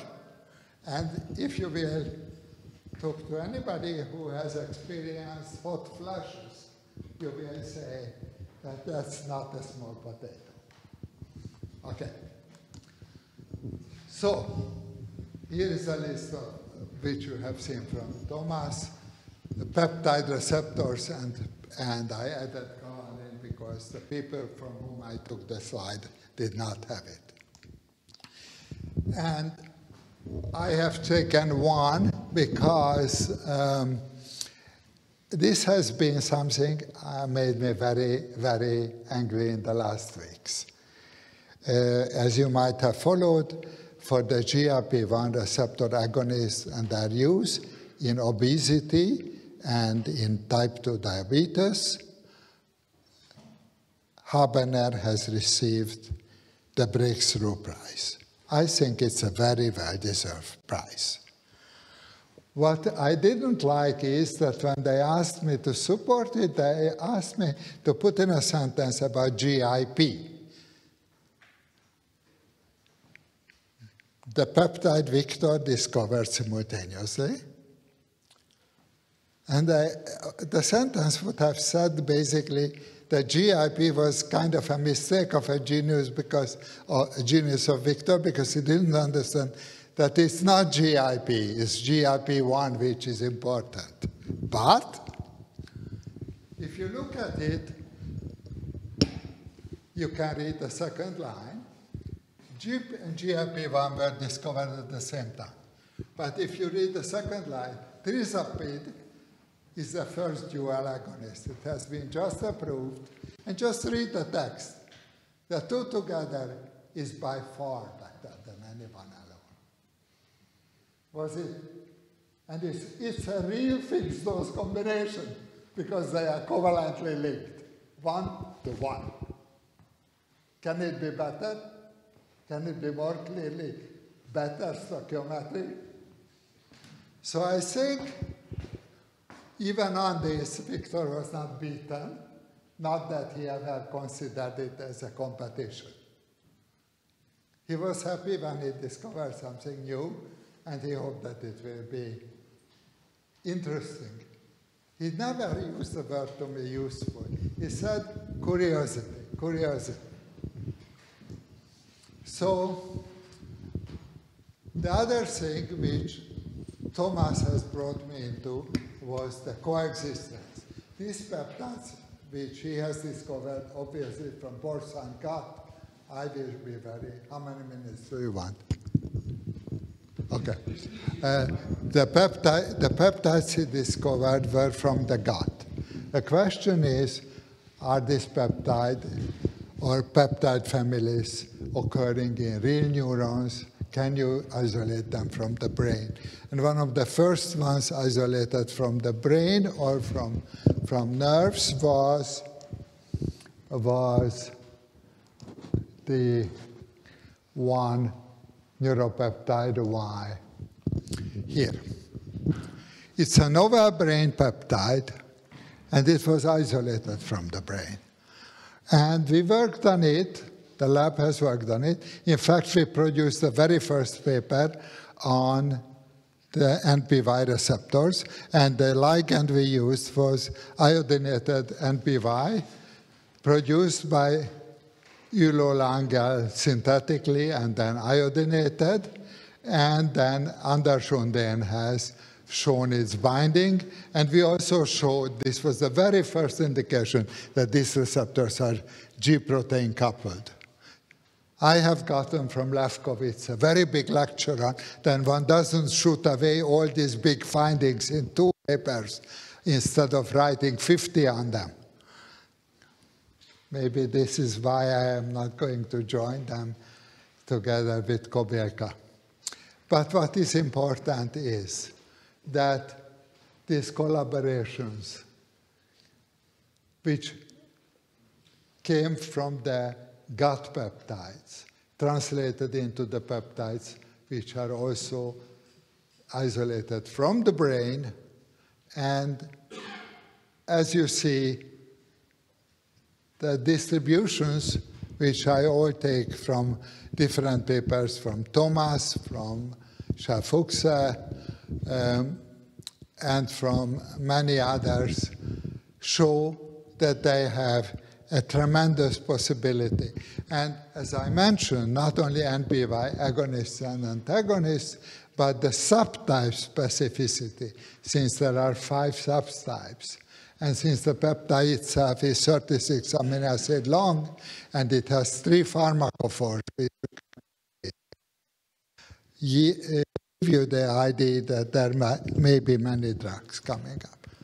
So galanin you have heard an awful lot about, and I hope by now Ulo has forgiven me the enormous amounts of times he had to synthesize galanin and galanin with different alanines in the positions. This is the one which he and Tiit have studied, and this was the first peptide in which absolutely systematically everything was scanned with L-alanine replacing any amino acid to find out whether it's a pharmacophore or it's part of a pharmacophore, that amino acid. This is now standard technique. Okay? So, I don't want to go much on it. I only want to say that the number of papers, if it were nothing else than to train brilliant students to become better, then galanin would have been the best topic to work on. Because what did we do? Not only we determined the pharmacophores, we determined the active fragment, it would have taken for us, not being a drug company and not having a big library and not having expressed the receptor as it is today done, very long time to develop antagonists and agonists. Ulo has undertaken to synthesize many agonists and antagonists which were peptides. So for the periphery, they were intrathecally applied, and for the CNS, they were applied the ICV application, mostly by Jacqueline Crowley and later on by others.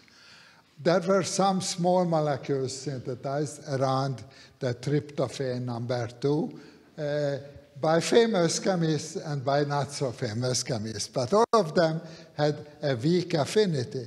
Now weak, I mean, is micromolar, but you should remember that acetylcholine is only binding at micromolar affinity to its receptors. Neither the nicotinic nor the muscarinic receptor was ever isolated by using acetylcholine, its endogenous ligand. They were isolated by mustard gas, and they are isolated by bungarotoxin or torpedotoxin, which bind to it. They are highly not endogenous ligands. So to make galmic and galnon to be micromolar agonists is not so bad. Not so bad, I should argue. And then there are plenty of studies on its coexistence with serotonin and acetylcholine, and with dopamine and noradrenaline. Very early we have shown that there are inhibitory effects in this one. Mene Goldstein was involved. These are papers, many of them with Fuchse. These are many with Gonzalo and Ladinsky, and it was the basis of a very large collaboration with the Mario Negri Institute. And then we did what is today people are doing. We have generated the antagonists, also as small molecules. None of them is as good as the ones which Ülo has made when he made M35. And as molecular biology became more facile, we have generated a galanin overexpressing mouse, and we were looking for some effect in the CNS. And we immediately found with our collaborators that the seizure threshold was dramatically changed. And that was a very big deal.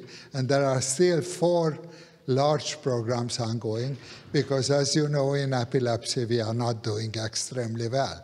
If you think about it, we don't have too many new epilepsy drugs. We have made GALR1 knockout mice, GALR2 knockout mice, and today people have made transient knockouts. So I will not go any longer. I can say that my gratitude to Viktor can be summarized like this. When I was elected by the US, this was the text under it. This is for me. It's not for Viktor, but it is thanks to Viktor and to Thomas. You are being honored for contribution to neuroscience, including muscarinic receptors, but pioneering work on neuropeptide signaling systems. The pioneering part came from Viktor and Thomas. I am standing on their shoulders, and I thank you for your time.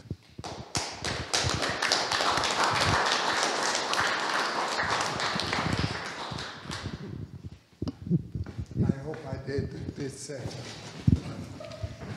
Thank you very much. Maybe there are questions we have. I don't think so. Is anybody? Then I use this microphone and ask one question. I was listening very carefully both lectures. You were both talking about peptides, about neuropeptides, and so on and so on. And I expected that you say a few words about replacement of peptides with peptidomimetics. So maybe you just say that this is a very bad idea and will never work and so on, but maybe you just have some other comments. So I have a slide which will, this is irrelevant. Who I am is totally irrelevant. The work is more relevant. Can I go back with this? Does it work? Okay,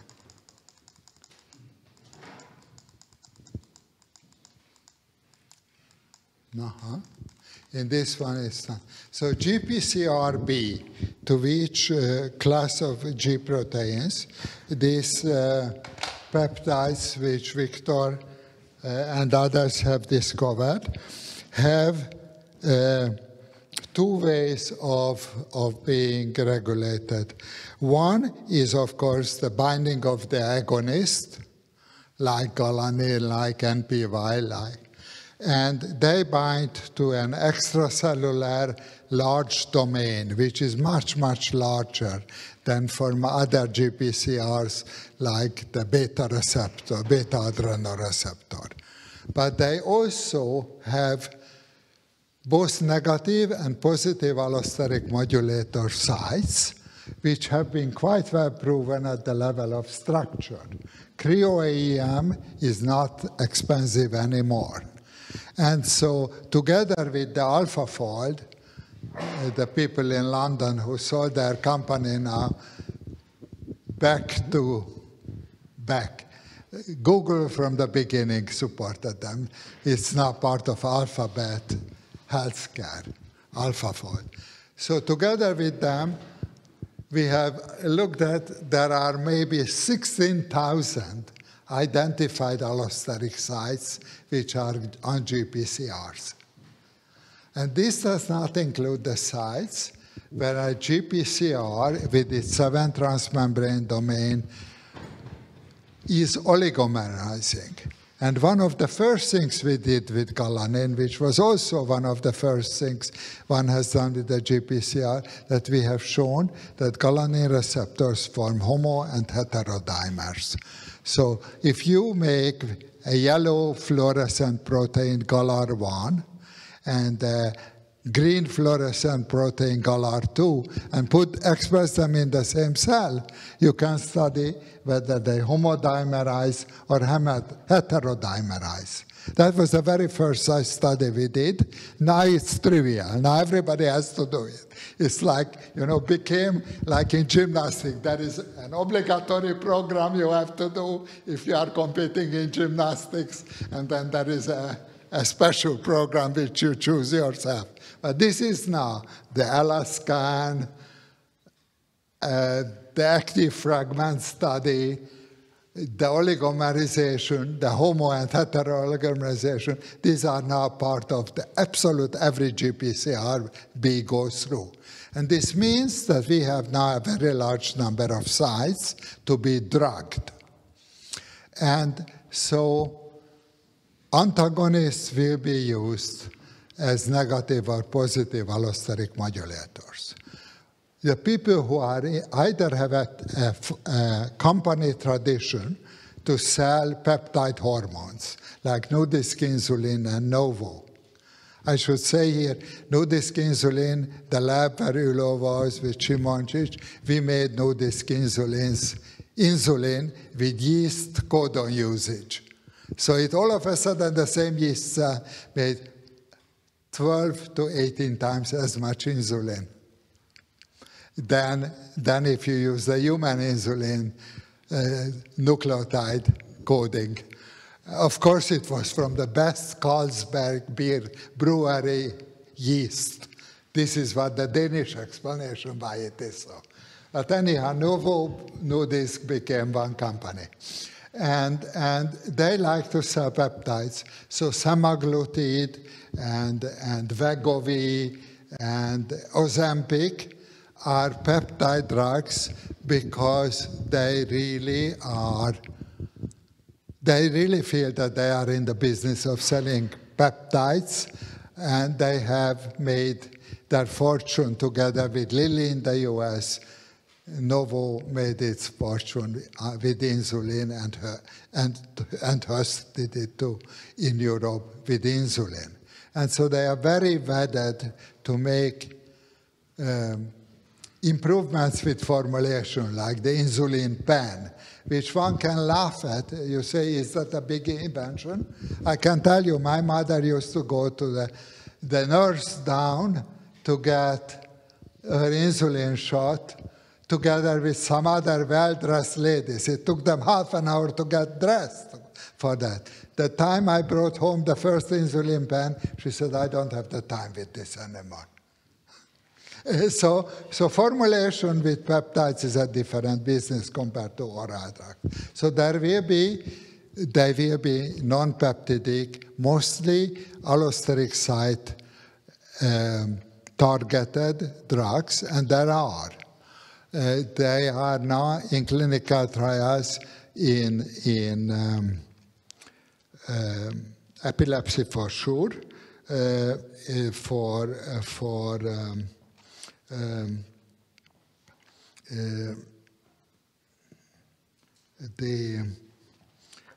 new narcolepsy drug, which is also non-peptidic, is in phase 2, and there are 4 antidepressant approaches based on NPY and galanin receptors, and they are all non-peptidic because they are aimed to be oral.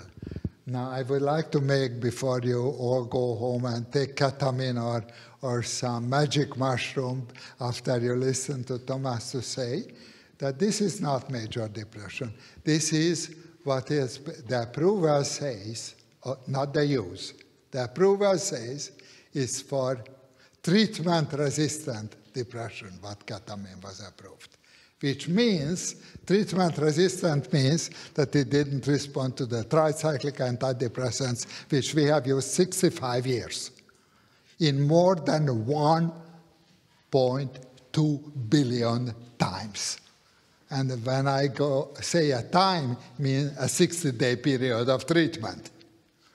It means that it not responded to the SSRIs, which we have used more than 4 billion times, 90 days at least. Because they were safe. In fact, today, SSRIs beat anxiolytics because chronic SSRI has less side effects than a benzo. I am sorry to say it after having come from Roche, but it is so. So ketamine was not approved to treat depression. It was approved for treatment-resistant depression. Now then it became a big industry around it. It's an incredibly dangerous drug. And when we are playing ketamine plus something, we are taking the edge of how dangerous it is. In most places, ketamine was thrown out because of the psychomotor side effects it gives. It is terrible. If you are part of general anesthesia and you look people at the wake-up, you can see that the nicest, kindest people coming out and waking up are saying the most horrific, profane, violent, unbelievable things. If you omit any ketamine or ketamine-like drug from their anesthesia mixture, they don't do that. It's not trivial.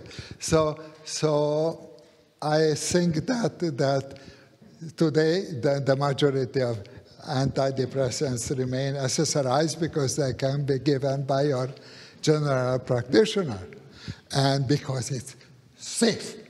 And safe always beats efficacy, because efficacy can be achieved by placebo.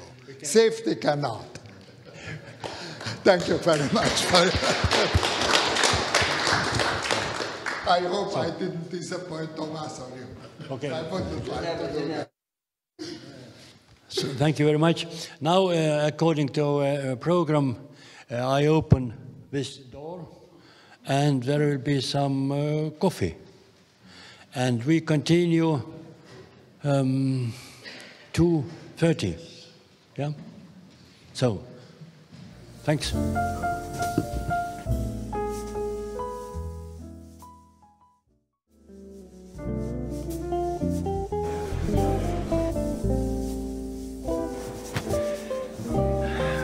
Time is flying fast, and now we have a second part of this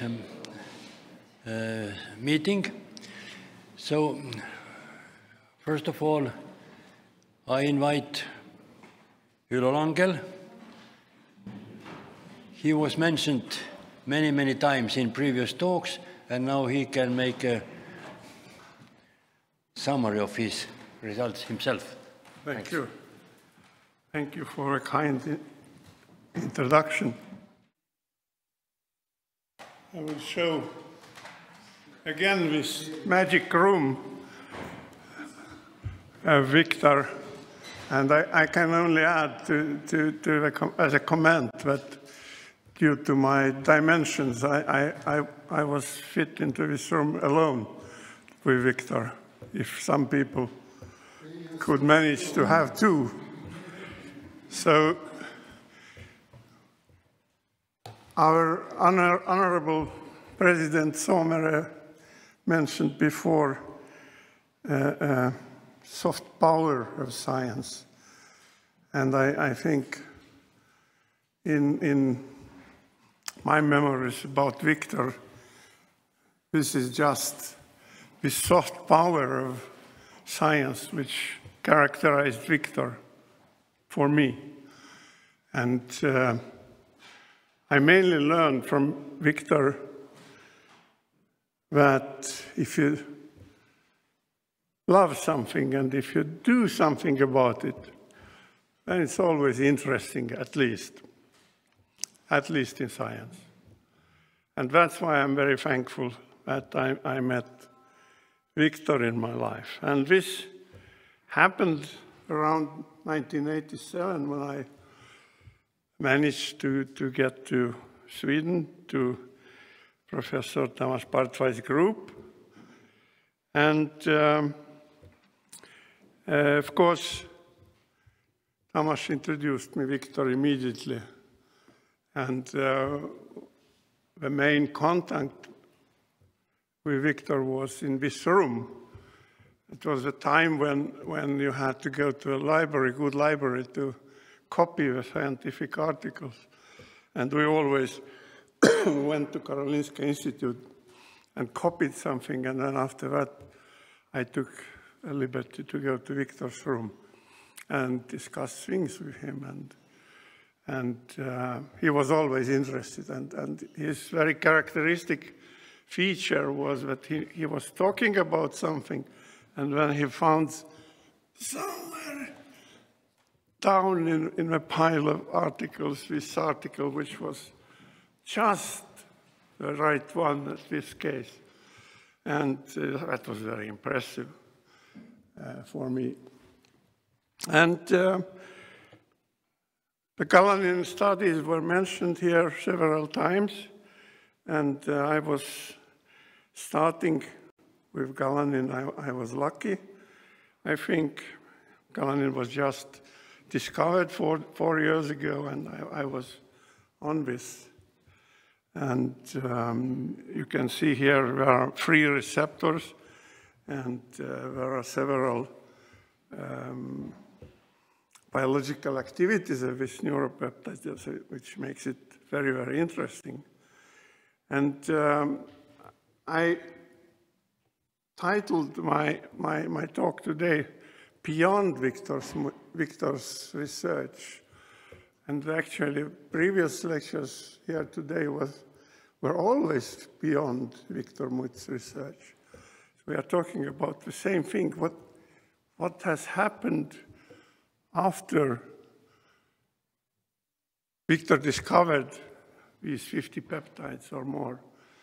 And that is what makes science excellent, that it's ongoing, it doesn't stop. You find new avenues, you find new ideas, you have fantastic things which are very far from original discoveries sometimes. And we started from Galanin research and then regular Galanin synthesis. I also tried some collaboration with Viktor by making or trying to send him from Tartu to Stockholm 2 tons of porcine intestine in frozen state in 1988. I don't know if you younger people, if you understand exactly what I'm saying, but 2 tons of intestine by ship in Soviet time from Soviet Union to Sweden. Oof. And that was not a very successful project. Viktor paid for these 2 tons of material, but it was only 15% of activity of these peptides which he separated from them, and we stopped that. The problem was that in slaughterhouse you have to separate the intestines and wash them intensely. And we paid for these slaughterhouse people, of course, for that. But they took the payment, but they didn't wash them very carefully. So we sent 2 tons of shit in summary. That happens. And later, Rannar Sillard, who was working in Viktor's lab, succeeded better to separate sheep brain in Võru slaughterhouse, right? And this worked, and we were able to together to publish a sheep sequence as well. But in our lab, we were thinking about developing ligands for galanin receptors, which are 3 receptors. When we started, it was only 1 receptor known. Then 3 receptors became available. But we started from rat brain receptors, and then we knew from NMR what the structure of galanin was on the left. We know by doing studies together with Tiit in Tamas's lab, we were able to define the pharmacophores. And then we got the idea to make chimeric ligands, where we have at N-terminus the N-terminus of galanin, and at C-terminus different sequences from other neuropeptides which were known to have activity at C-terminus. And they were, some of them are listed here. You can see some are combinations of 2 neuropeptides, and some are not. Some are just galanin part connected to fantasy sequence, alanine leucines. You can see M871 here also, which I will show you a bit later. They were fantastic galanin receptor ligands. They contained shorter fragments of neuropeptides, but these neuropeptides or these ligands were recognized by both components, both neuropeptide receptors. And that was a synergistic effect, and that seemed fantastic because the improvement was like 1,000 times. So we believed that they bound to both receptors simultaneously. And I took this example, which is, again, Tiit is involved here. This is from '92, more than 30 years ago. And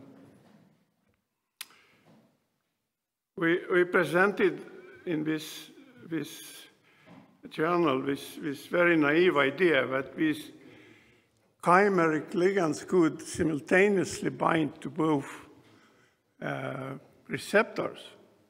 And it is basically, this paper is unnoticed. It has around 100 citations only in 30 years. But what happened after that, and in parallel with this work, with this insignificant work, was that dimerized receptors became evidently available. multimerization has been indicated today. And if I have a good day, then I can say that we also made some contribution to this. But now with several receptor mosaics and things like that are available in many examples. And here is one example of later published to 2023 when such a thing was published most recently. Now, if we look at these ligands, then we made, I think we made hundreds of these ligands. Later, Runner was also involved in synthesizing them because the galanin receptor subtypes became available, and we tried to contribute into this field, having these receptors expressed in cell lines. And some of them are shown here in this figure. On the right side, you can see two non-peptide ligands. It was a question about non-peptides, mimetics. And Galnon and Galmic is from Tamas group at Scripps, I remember. And Galnon we made together in Stockholm. Small molecules which have maybe micromolar activity only, but which showed very, very interesting effects. And we tried to publish the Galnon, at least in Nature Medicine. And after 5th round, we got rejection. One referee had a very good argument. He said that it will never be a drug. I don't know where he knew it, but that was a response, and that it was rejected finally. But there are several nice publications with these peptides, and they have their future ahead, I think. And now, ending this topics, I found a very recent paper with our M871, which I showed you before, which is based on galanin, and it's an antagonist.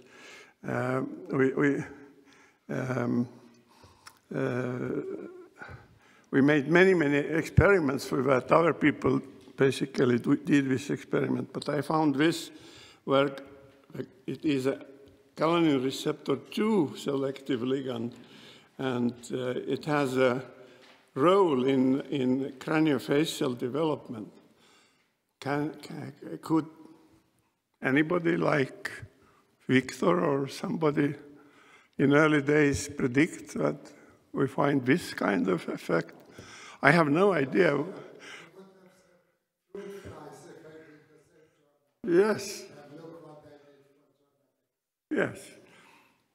And it's just an example in an event where it will find itself, this study or research.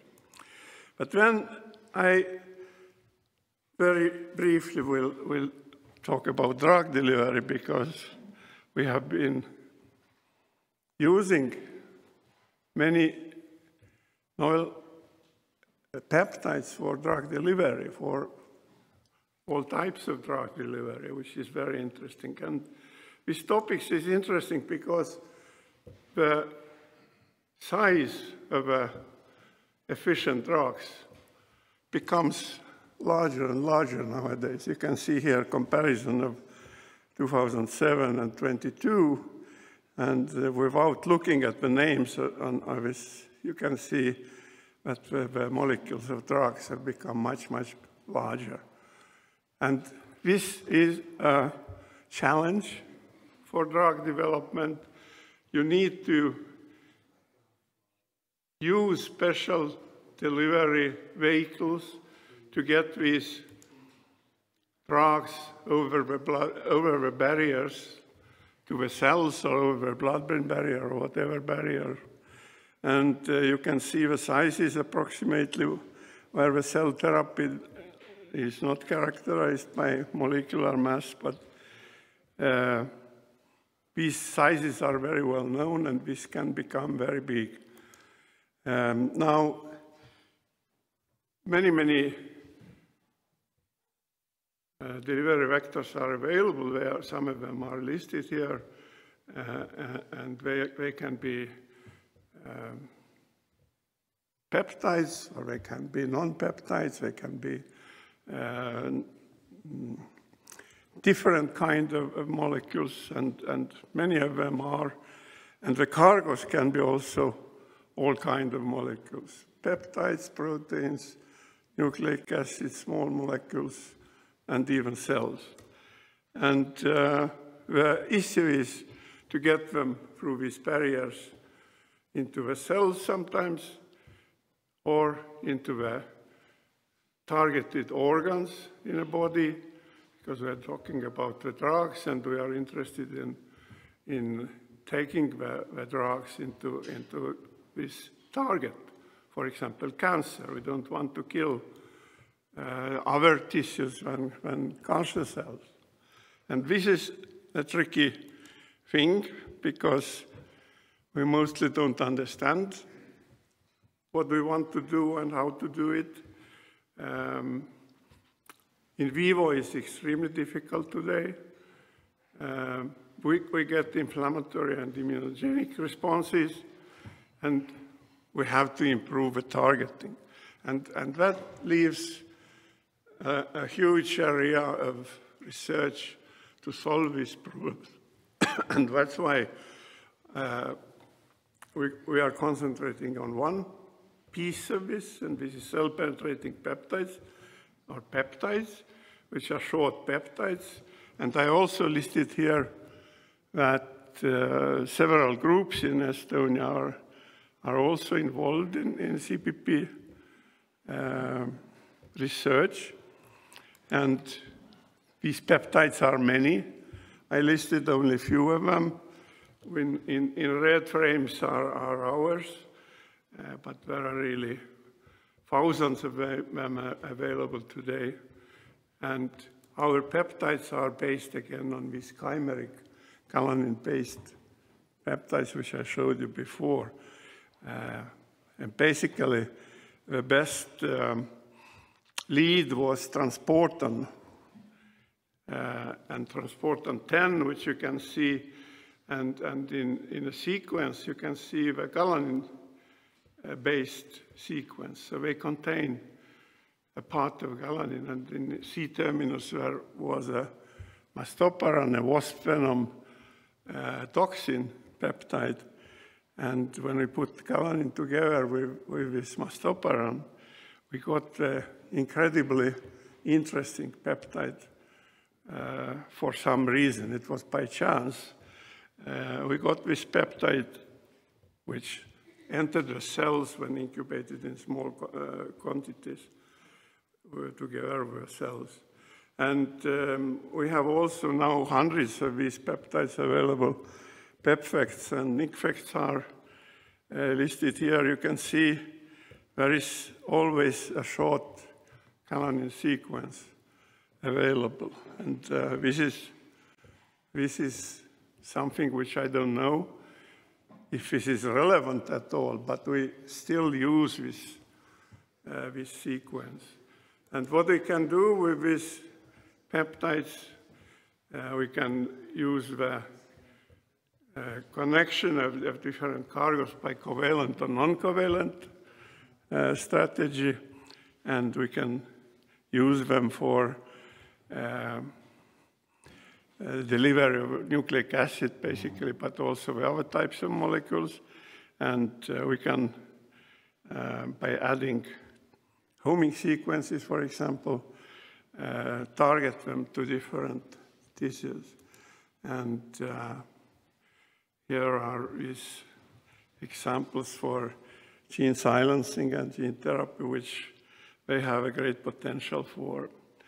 And I show you a few pictures about it, where our PepFact is connected together with the oligonucleotide, and it forms a nanocomplexes, and in electron microscopy you can demonstrate this uptake of these nanoparticles. And in vivo injected, here the siRNA is injected to knock down the luciferase protein. You can see that knockdown of a fluorescent protein was achieved. And here is one example of using tumor targeting, where we put the target peptide together with our CPP, and we achieve tumor delivery of an animal model, and also we are able to show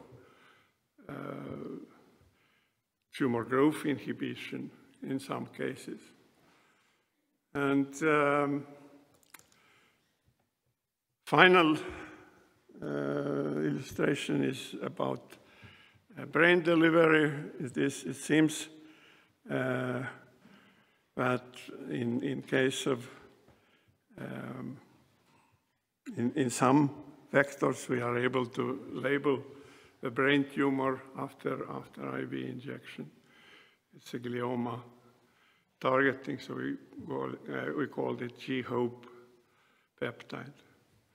And I think this will go further and further. This research is not a dead end, it's just opening, I think.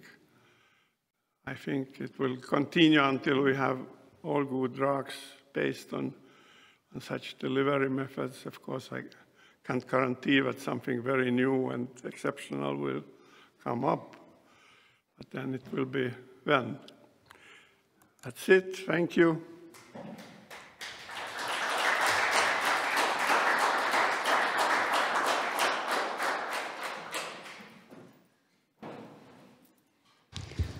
So, thanks. Now, time for questions. We have time. Yeah, Martin. Thank you, thank you, for a very interesting lecture. What do we know today how CPPs enter the cells? Do we know the mechanism of internalization? Yeah, there are several mechanisms, and one of them is, which is often available for short peptides themselves, and this is that they will go through plasma membrane by membrane interactions, charge-charge interactions. But in most cases where you try to deliver the cargo, like bigger molecules, then endocytosis takes over. And in that case, endosomal escape is the most important thing. And what we believe is that our peptides are, we have been lucky that they have a good endosomal escape. If we talk about plasmids and we want to take them into a nucleus, we need only a few copies in the nucleus to start it. So it's not maybe so. But if we talk about our recent discovery of mRNA transporters, which should be in cytosol, then we have even peptides available which are very efficient in such delivery. So it's very different for different peptides, this mechanism. But I think these two basic mechanisms are in parallel. Okay. Yeah, let's go.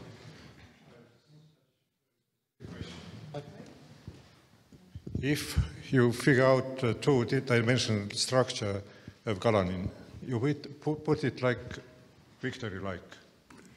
Like V. Sorry, what? You put it like V-like or Victory-like.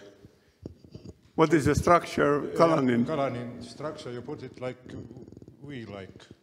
It's like a horseshoe structure I showed you in one figures, which is based on NMR studies. But of course, every peptide is very flexible, and it depends on environment. And later, Astrid Gresslund showed that if we put it in STS mice cells, it's again the same structure as it was shown by NMR structure in water. But I guess it's very, very flexible, and depending on interaction partners, it will change.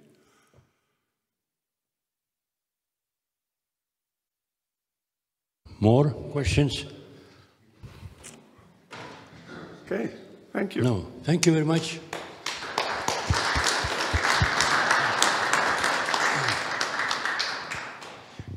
Now we have a next speaker, Mart Saarma, and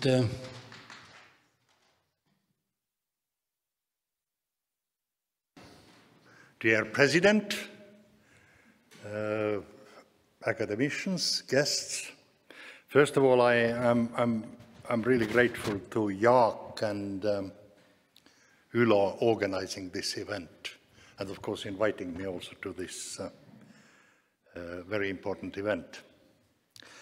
So I heard about Viktor first time actually from my mother, who was a gastroenterologist. And then I realized that there is a man whose name is Mutt, and then I realized that he's Estonian and that he has discovered a bunch of peptides.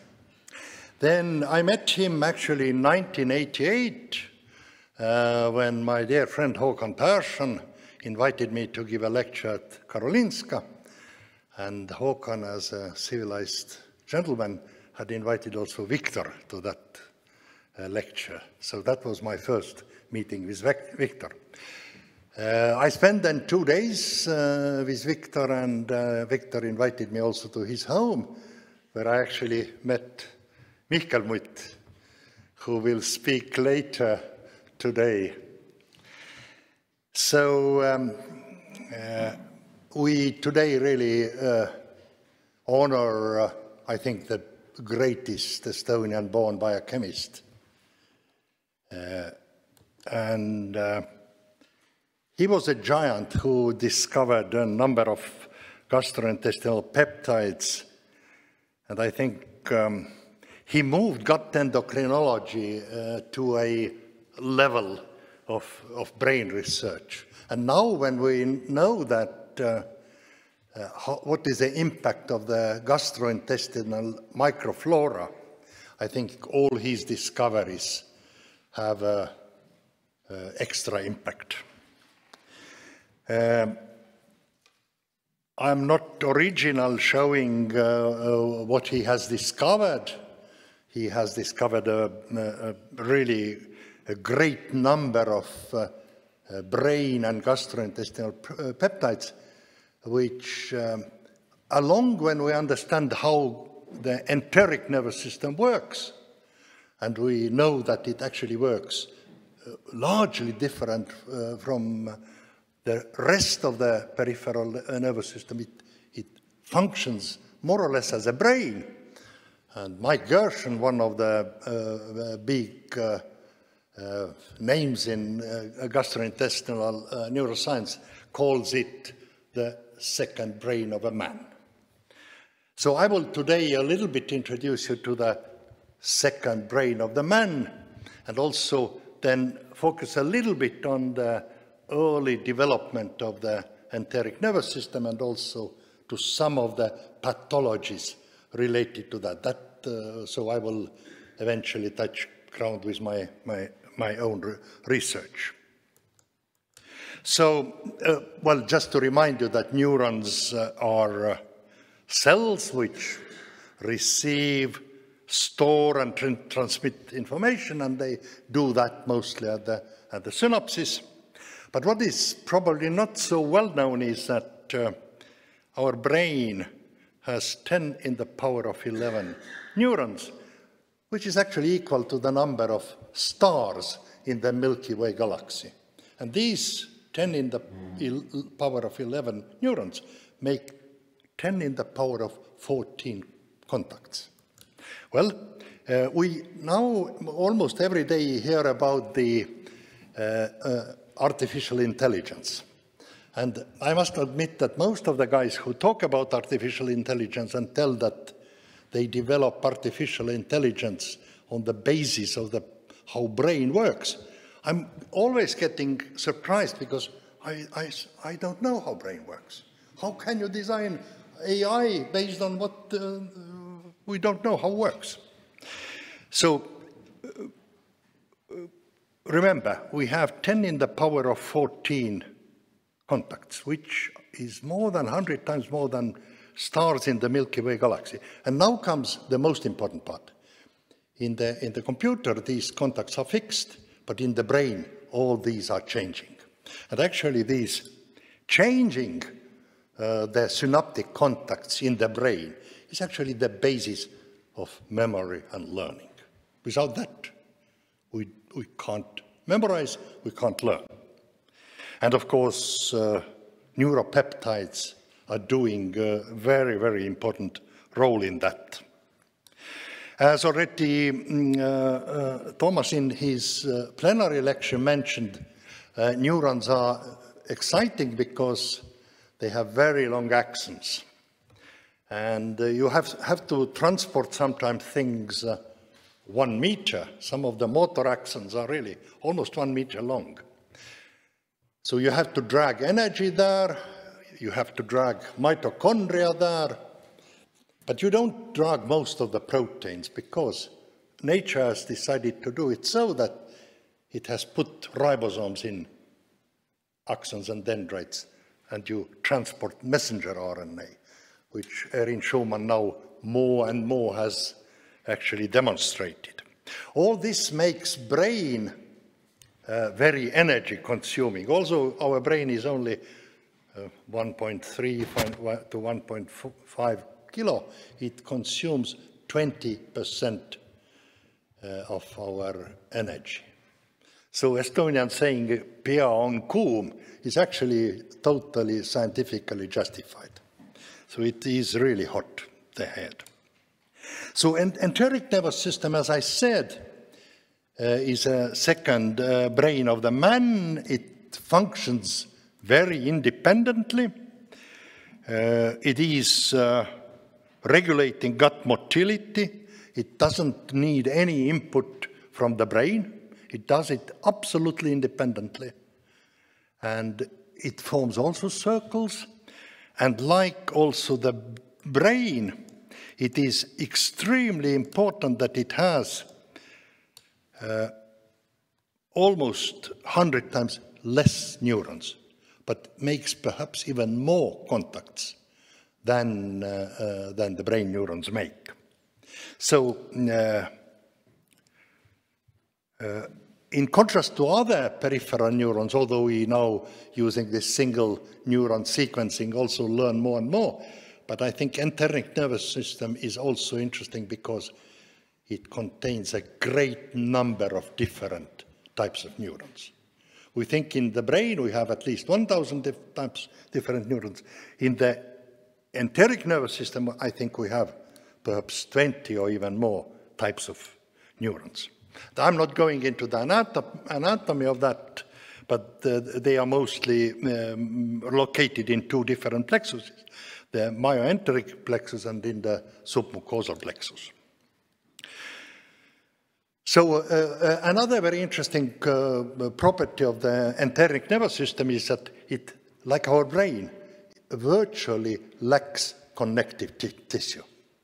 It is consisting mostly of neurons, glial cells, and then our brain also microglia, which we can consider as immune cells. And if in our brain, according to the best knowledge, glia and neurons are 50-50, then in the gut still glial cells are the majority. So I'm now, the rest of my talk discuss about the development of the enteric nervous system. So the whole peripheral nervous system, including enteric nervous system, comes from the neural crest, in Estonian neural hari. And there is a special population of stem cells in the neural crest which give rise to the entire enteric nervous system.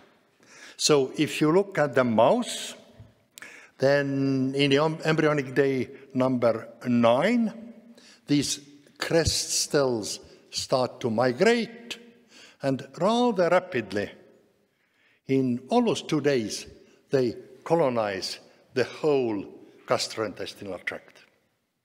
So the migration is extremely important for these cells. They, as you understand, migrate long distances. And they are not neurons. When they travel, they still proliferate. And then when they finally come to the right place, they stop dividing and differentiate into the neurons. So actually, until the mid-90s, it was virtually nothing known what regulates the migration, survival, and maintenance of enteric nerves. There were some indications that growth factors regulate development, but I think in the very important discovery was made in 1996, my lab included, at that time also one lab in Genentech and one lab in Harvard, when we did the knockout of a growth factor called GDNF. GDNF was known as a factor which acts on dopamine neurons. We were making the knockout, and of course we were thinking that, there will be a phenotype in the brain. No. We were more than surprised to see that these mice almost completely lacked the whole enteric nervous system. Then, a few years later, we, and also 2 other labs, discovered that GDNF unexpectedly signals to the receptor tyrosine kinase RET. And then we realized that Vasilis Pachnis, who had published a RET knockout paper back in 1994, had exactly the same phenotype. Lack of enteric neurons in the whole gastrointestinal tract below stomach. So we discovered clearly one factor and signaling system which plays a crucial role in the migration, and later a lot of studies showing also that not only the migration but also later for the maintenance and survival and functioning of these neurons. So what is GDNF? GDNF is a protein we call neurotrophic factor. These are factors which regulate the development and survival of the neurons. And as we know, neurons, when they are born, they start to send their axons to the target, then they form synapses. And actually, during the development, especially during the peripheral nervous system development, the neurons overproduced. And about 50% of the neurons which are initially born are removed. So what happens is that those neurons which reach the target and get the trophic support, they will stay, whereas 50% of the neurons will die. So like the ABBA, the winner takes it all.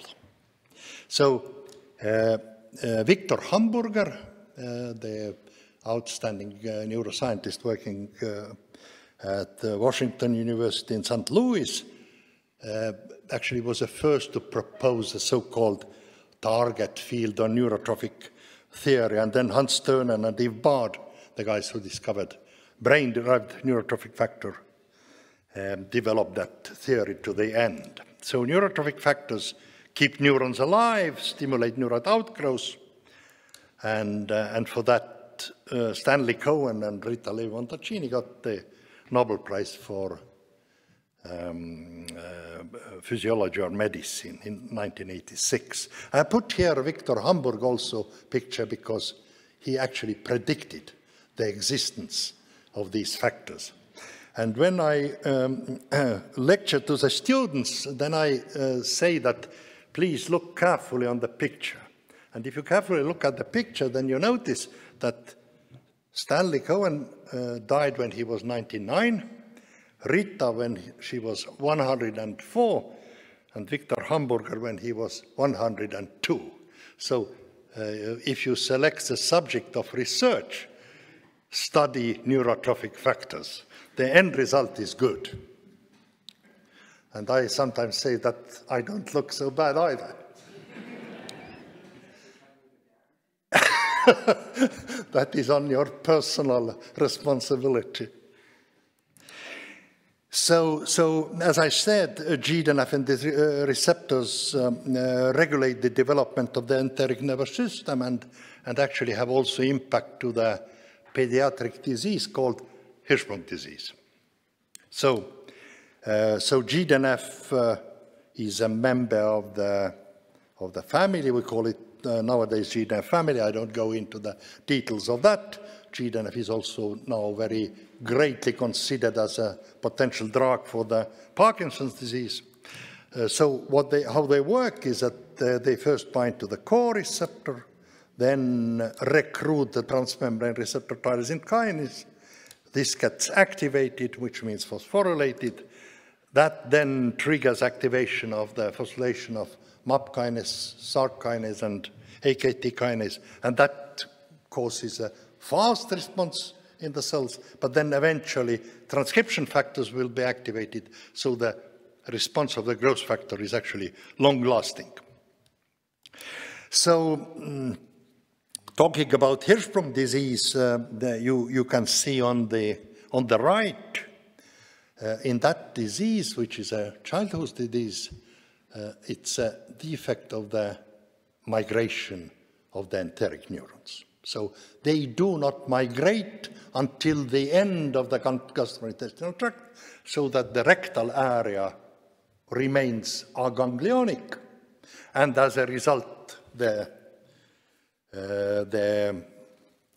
stools cannot move, and of course the patient will collect a lot of gas.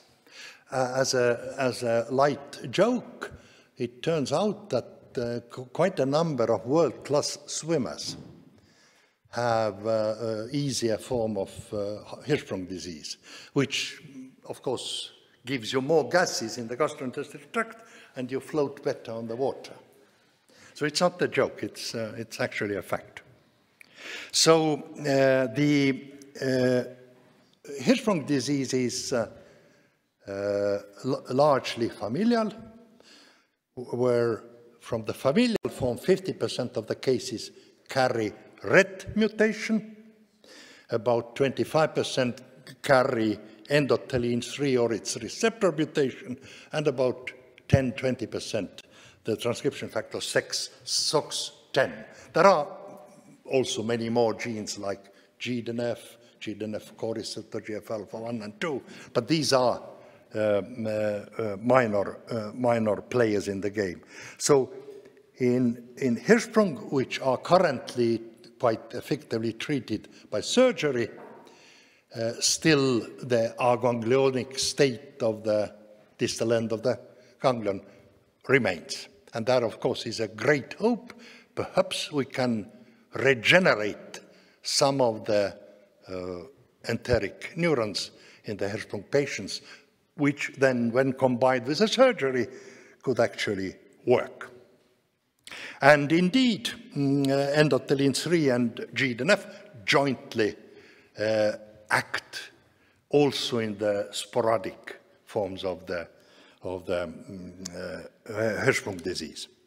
So when you look at the mutations in RET, then you see that the RET has like three domains. On the left is a ligand-binding domain, which is the extracellular. Then the TM is a transmembrane, and then inside the cell cytoplasmic is a tyrosine kinase, which is a so-called business end of the receptor.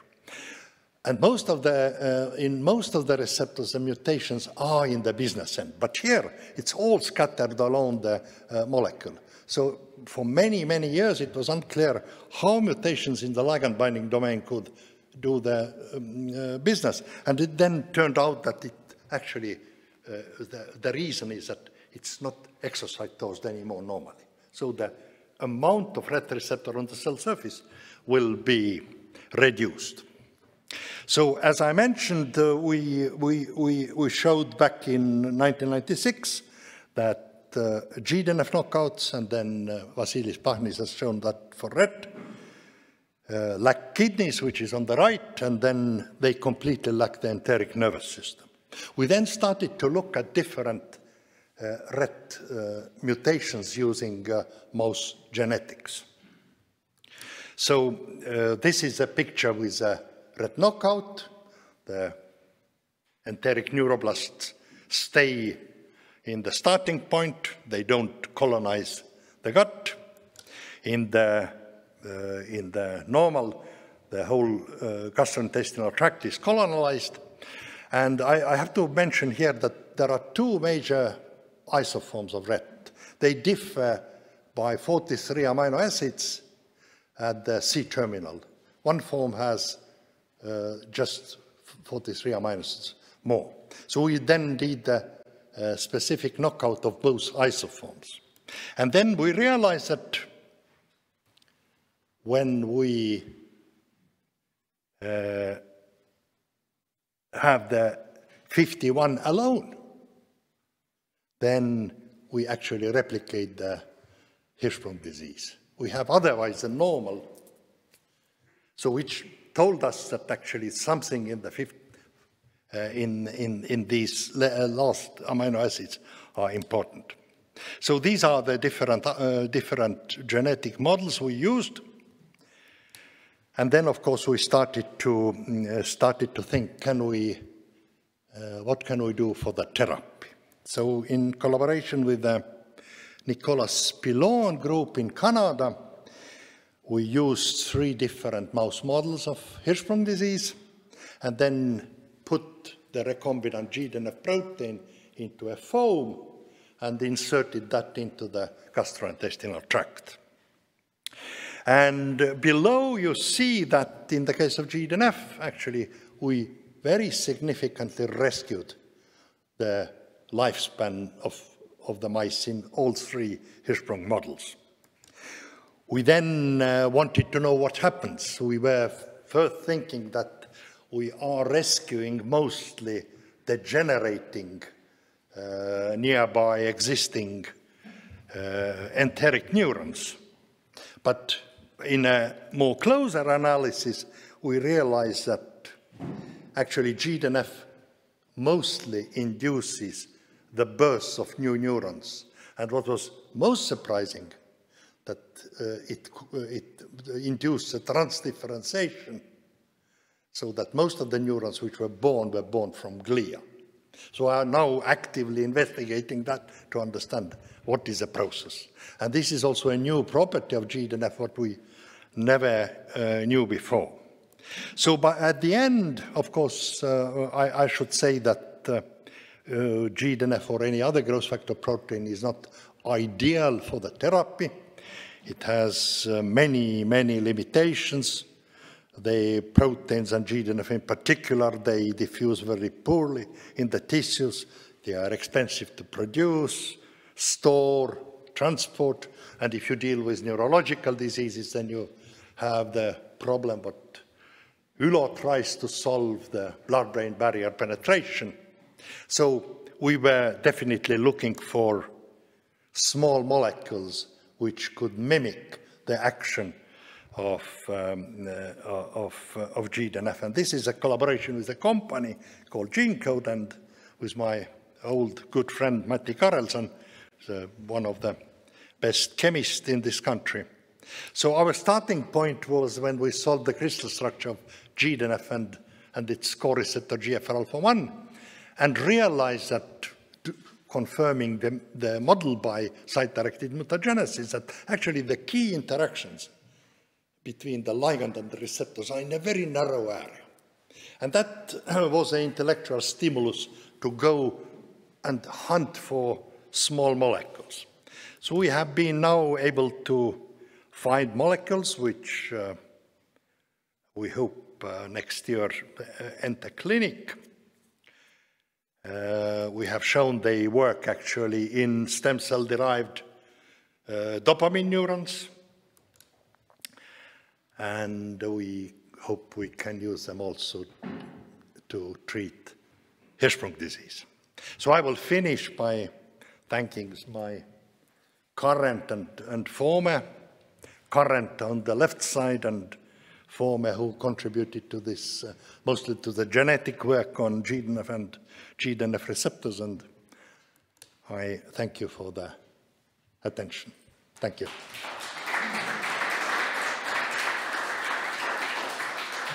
I was in time. No, very precise. Thank you. Now, questions, please. Yeah. I know that they have tried to get small agonists for NGF for a very long time. Is there progress in that field? I think the big pharma already in early 90s tried to get using high throughput screening the small molecule agonists to many growth factors, but they usually failed. And I think one of the reasons was that the quality of the libraries in early 90s were not very good. We are currently using really high quality libraries where the vast majority of the compounds are soluble, are not toxic, etc. So we have now GDNF mimetics which bind to GDNF receptor with an affinity of 10 nanomoles, having half-life of 6 hours, very efficiently penetrating blood-brain barrier, having very nice PK profile, no activation of HERG, etc., etc. So, yeah, I think it's a question of time now. They are coming. So, more? Last slide.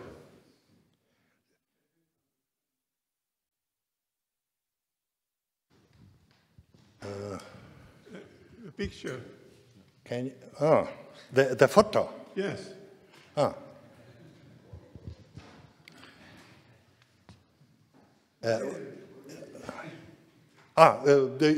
You missed Estonian greetings, or you want me to explain the? Yeah. Well, this first of all, the photo is made by my daughter, who is a nature photographer, and my message is that is a question: did we found the crystal ball? But but this is actually a piece of ice in the evening light. I like the picture.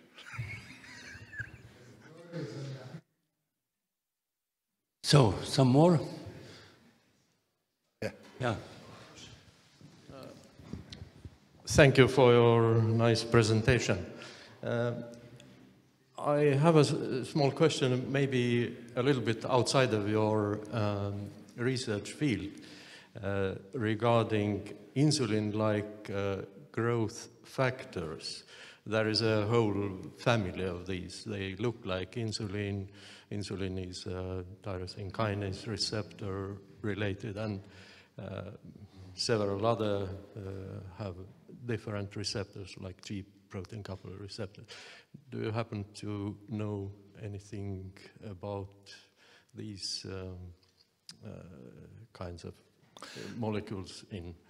Yeah, they are like growth factors, so to say. Well, there are two of them, insulin-like growth factor 1 and 2. And they both have their own receptor, which is a receptor tyrosine kinase. They are actually both implicated quite a bit in the regulation of the nervous system, especially I think in the cortical neurons.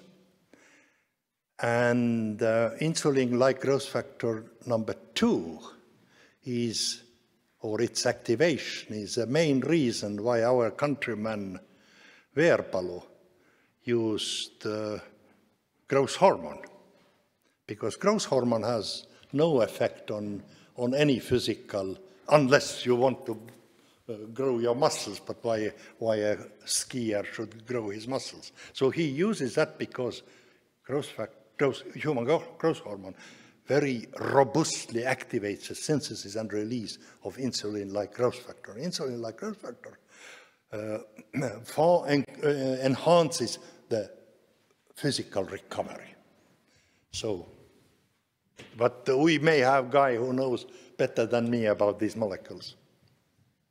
The reason why I was talking about it was that we happened to isolate one of these molecules from porcine brain in early 2000.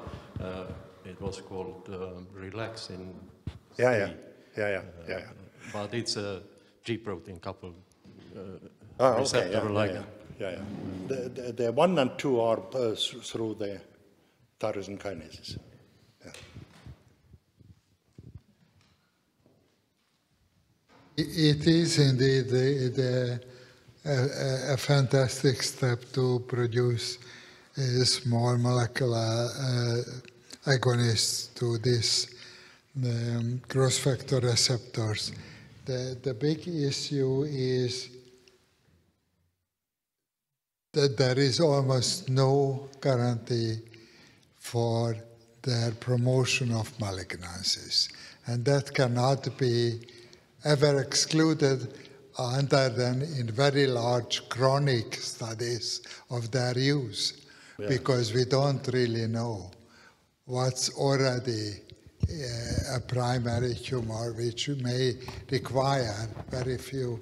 And it was not only the quality of libraries, it was the tremendous failure of making anything of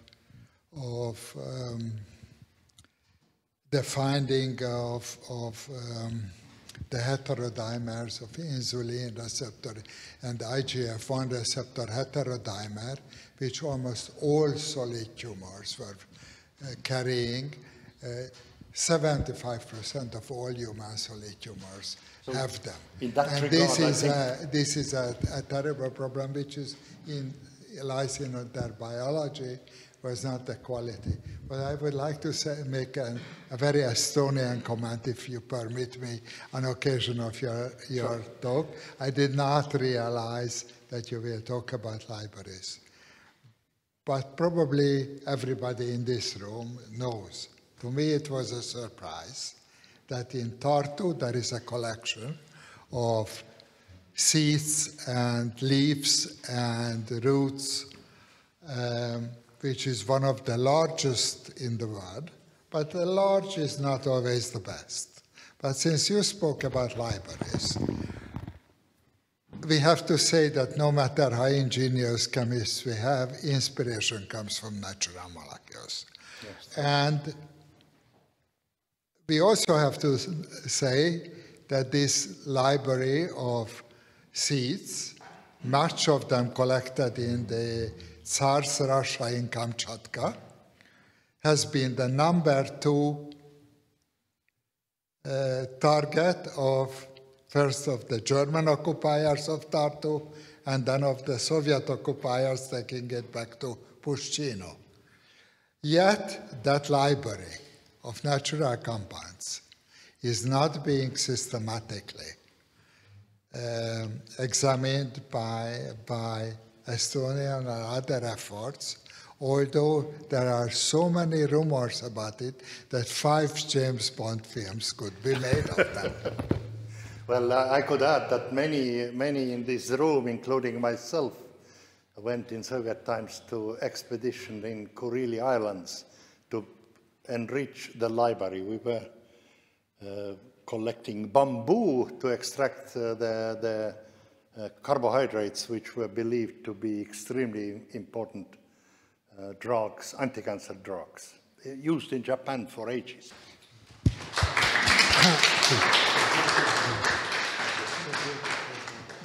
And now I suggest we have our last speaker. I would say that now we return very precisely to topic of today's meeting. We return to Viktor's, maybe private life or so. And I'm extremely great honor to invite Viktor Mutt. And I'm really grateful that he found time to join us. Siin kõige lihtsam. Räägin ikka inglise keeles. Või inglise keeles jah, sest nemad on siin. Yeah. Hello, I am an odd bird here. Unfortunately, I have no photos with me or visuals. I planned to take them but forgot at my summer cottage. All I'm going to tell you comes from two sources or layers.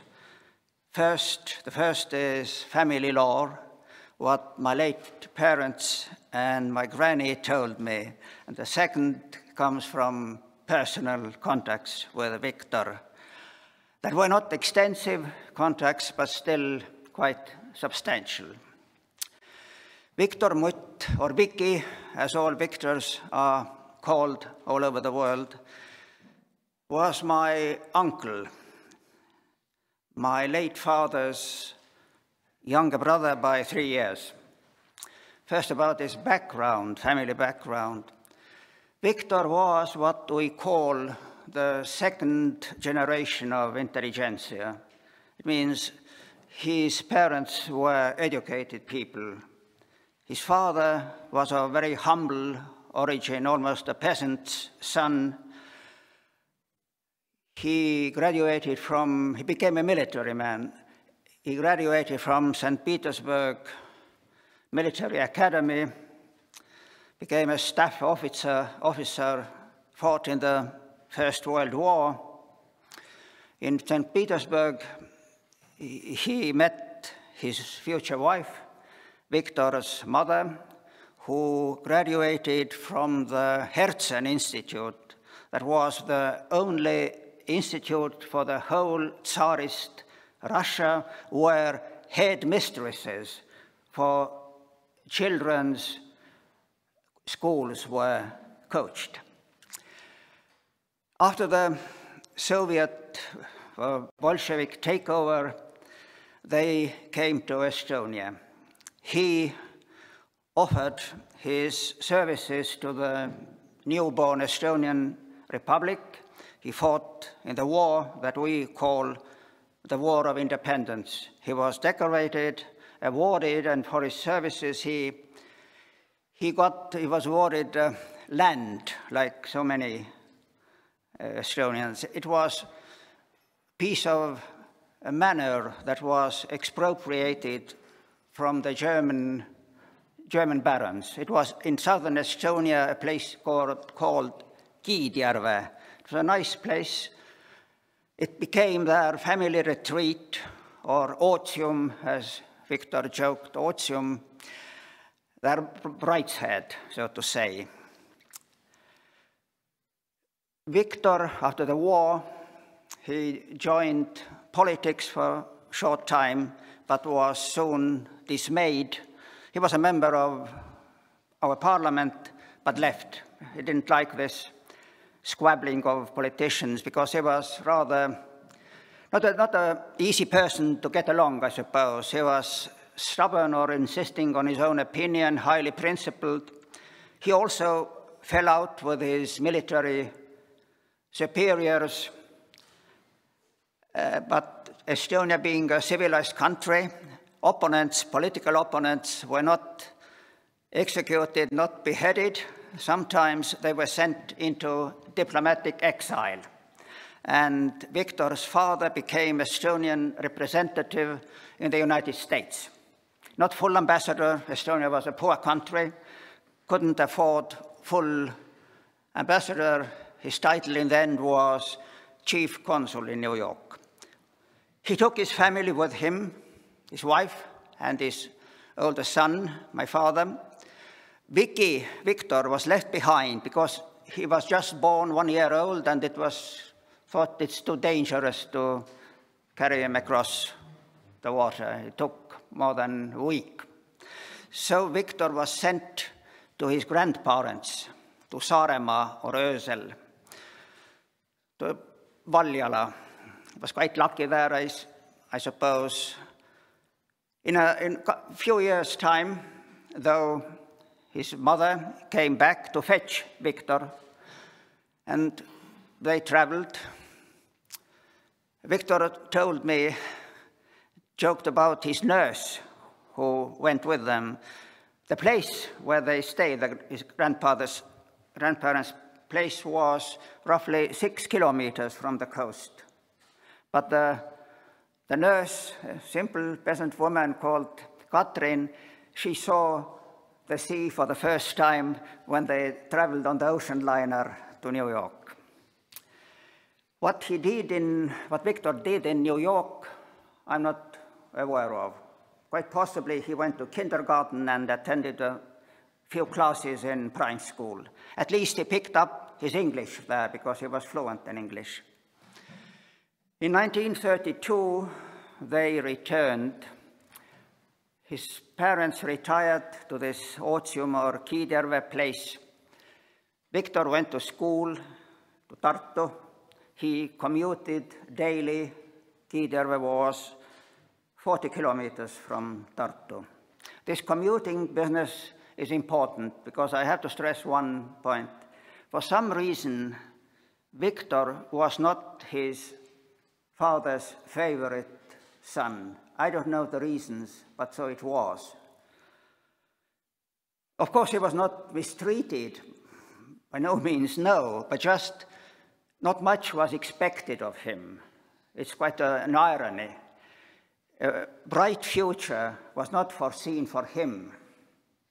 And Viktor told the only time he could prepare his lessons was during this commuting on train, because as soon as he got home, it started, Vicky, do this, Vicky, do that.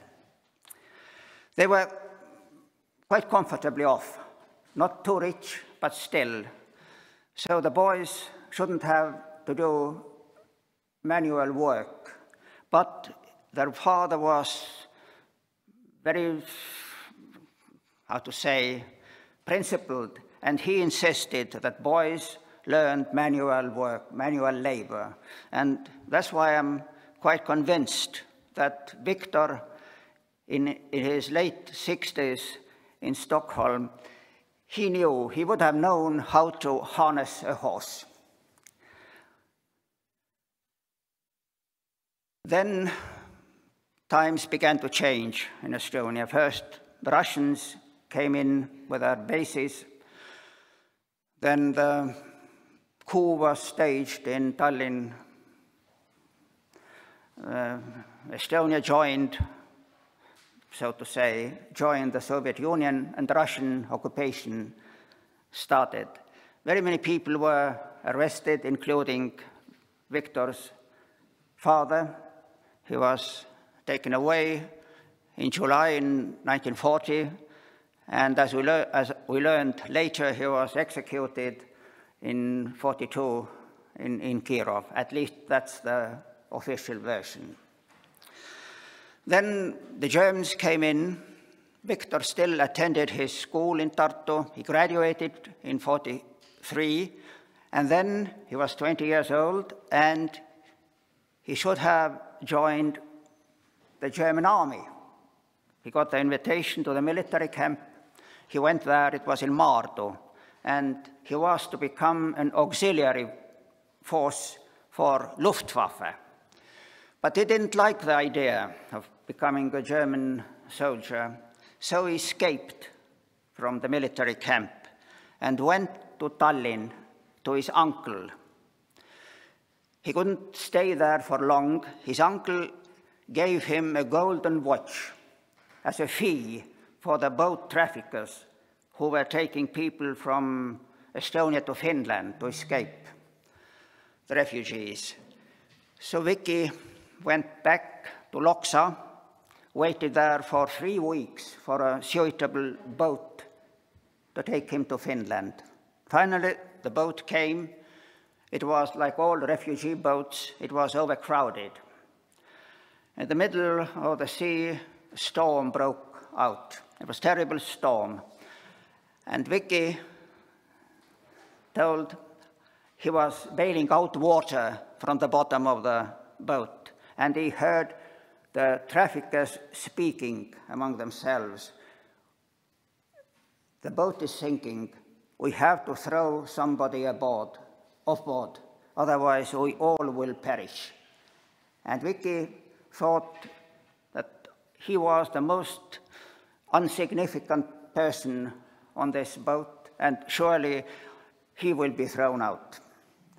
And he said that in later life, he many times saw this trip again and always woke up with his forehead rather sweaty.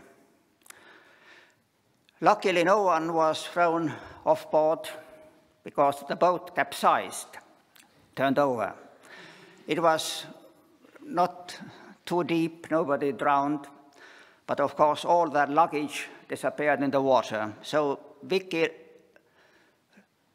reached Finnish coast empty-handed, nothing. She went inland and met old man and a hermit or recluse, by chance of Estonian origin, stayed with him. He read a newspaper, an advertisement that farmhands were needed in western Finland, and he went there. He stayed in a place of 2 elderly sisters, spinsters, because all men were fighting and nobody was to take care of the farm. And now Vicky's knowledge of the manual work and the farm work stood him in good stead. And he became something between farmhand and a steward for those elderly sisters. Unfortunately, it didn't last long.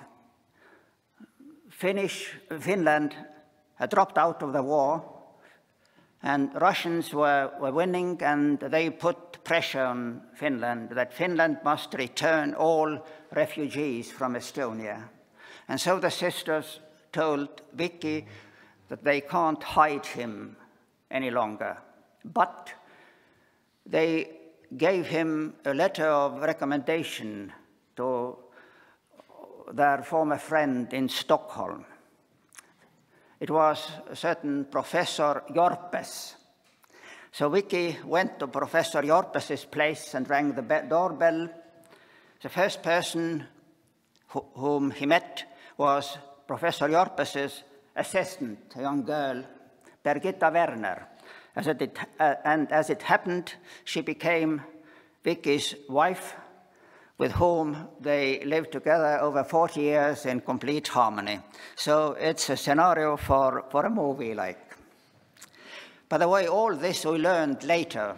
For almost 20 years, we were completely, I mean, my parents and me, we were completely unaware if Viktor was alive or what had happened to him.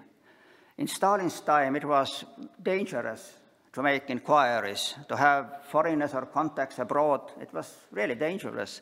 But during Khrushchev thaw at the end of the 50s, people began traveling again, at least modestly, and sportsmen and scientists, artists. And one of our family acquaintances from the old days, Professor Mora, he was to Stockholm in the beginning of the 60s and returned with a letter from Viktor, so hand post letter, and then we learned he's alive, and then little by little our contacts resumed. But Viktor, his diploma from Tartu was not acknowledged in Sweden because it was issued by German occupation forces. It was not acknowledged. So he had to take all his exams again. But he did it in crash course. He passed 7 exams in 1 year. Of course, Birgitta helped him morally and perhaps even materially. Then Viktor entered Stockholm University. First, he took up English studies because English he knew fluently. But in a year's time, he realized that languages and humanities were not for him. He was more interested in science and natural sciences. And so he switched to medicine in Karolinska Institute. And so that he studied, that's nothing new to you. They have 2 children, roughly my generation, a bit younger. One, Walter, he had many odd jobs, including taxi driver in Uppsala and a tourist guide in Egypt. He learned Chinese, Russian, among other things. Then he entered politics. He became member of Riksdag for the Green Party. He was their foreign relations spokesperson. Then switched to the Left Party. His sister, Maria, he graduated as a sculptor from Stockholm Royal Art Institute or Academy.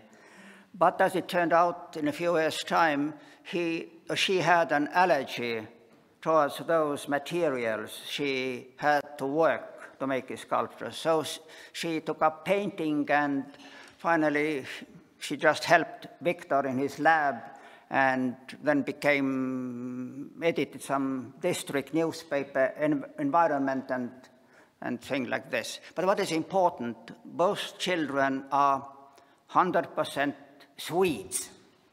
Nothing, no link to Estonia. Why is that? I wondered when I was to their place at the same time in 1988. I wondered why, because it's not very usual.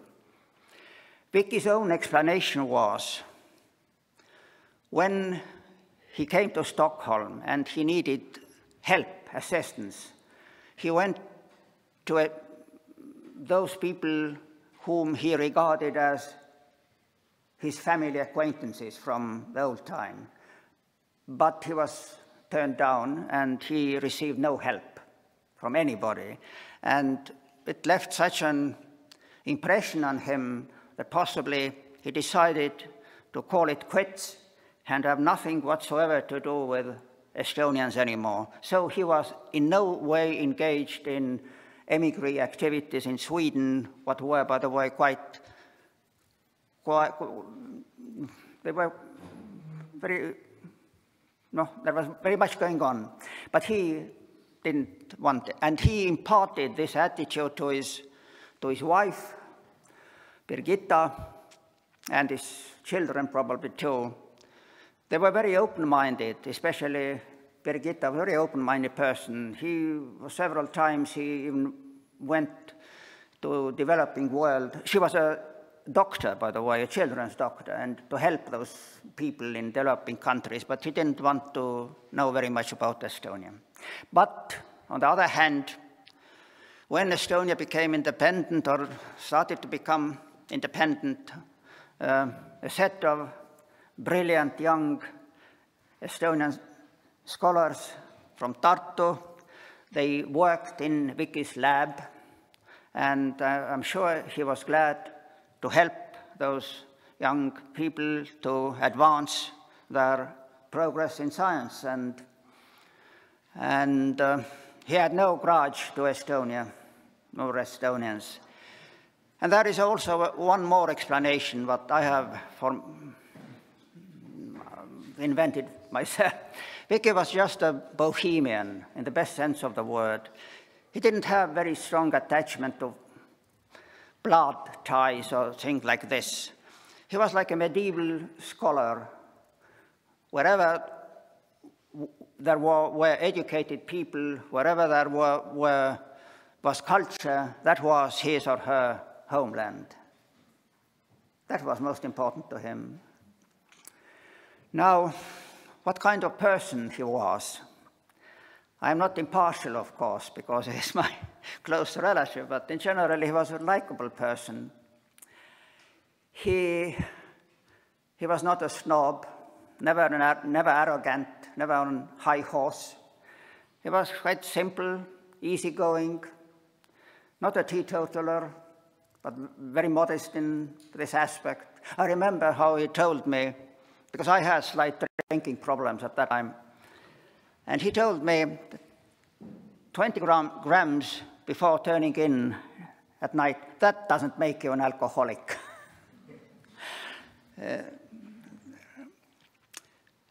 But we were discussing, for instance, the benefits of healthy lifestyle.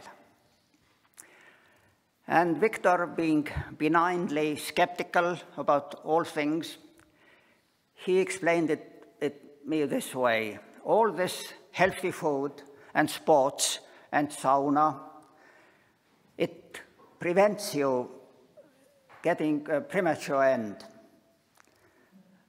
But it doesn't prolong it. Prolong what? I asked. He smiled. Prolong that what is given you by nature from with those genes. That you can prolong with all your sauna and jogging and health food, only maximum 1-2 years, no more. It's quite a brave statement, I think. Then he was very fond of walking. He always walked from his place in Solna to his lab on foot every day and back. And sometimes when I was there, I accompanied him, and I was always struggling to keep up with him because he was walking so fast.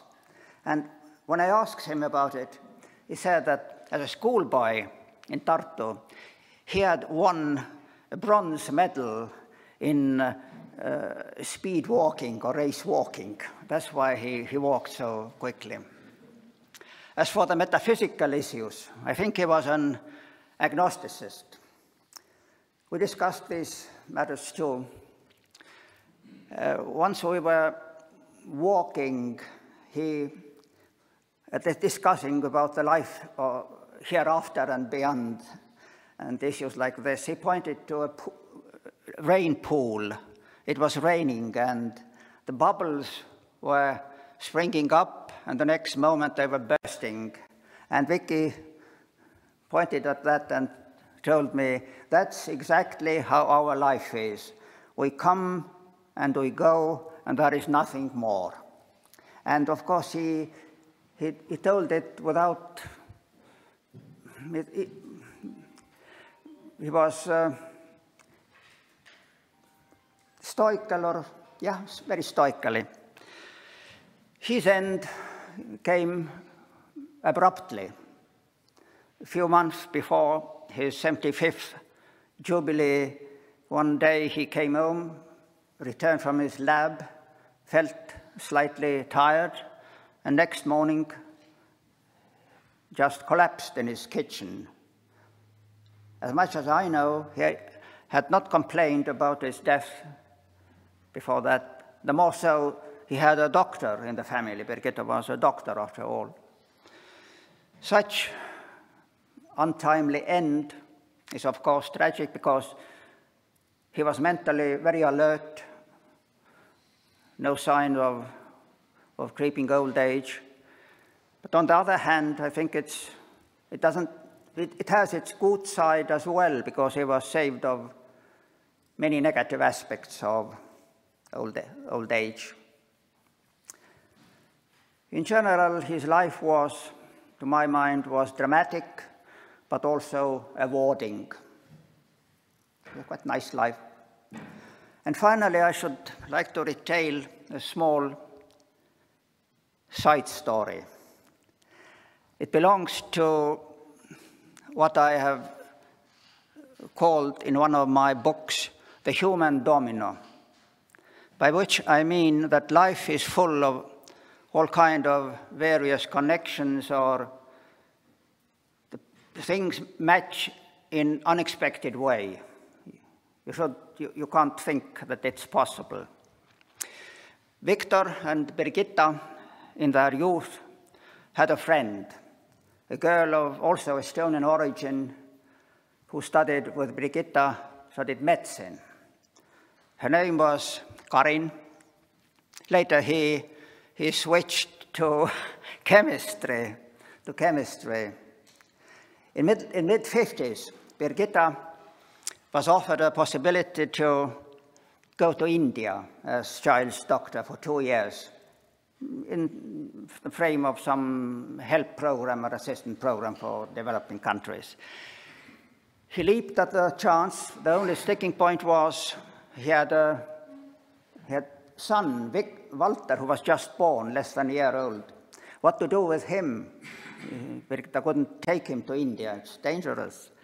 So she decided to leave it with Karin, who also had a small son, a bit older than Walter, but still. It happens so that the boys became good friends, although there was the gap almost 4 years. They went hiking summertime, went in for sports, did all kinds of things like young people do. The friendship lasted almost during the university, and they were in contacts even later. Of course, later, the life led them apart. The boy's name was Svante. He went to Germany. Why is it important? It's important because of the family name of Karin and Svante. Their family name was Paabo, the same Paabo who studied the Neanderthal man and who recently received the Nobel Prize. So that's what human domino can be like. Thank you.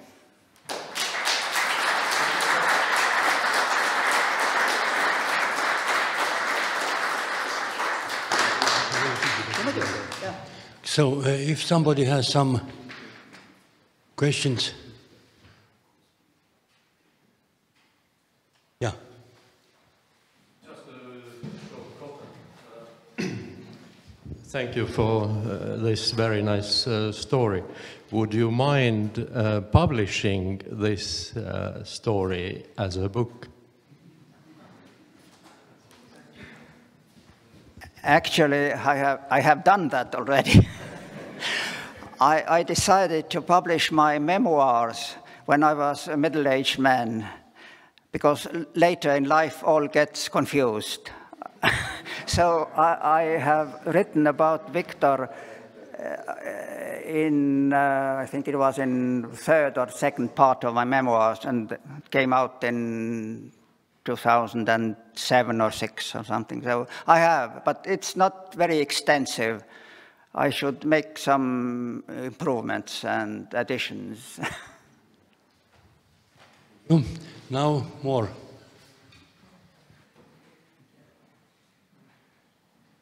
Yeah, please, Tamas, Bartfai. As a Hungarian who arrived to Stockholm with a boat, an East German boat, a lifeboat in which they hidden me, with the dogs walking under me. Viktor understood perfectly well how I felt. We discussed this. How does one feel as the man who might be found and thrown into the water? It was not many decades in between.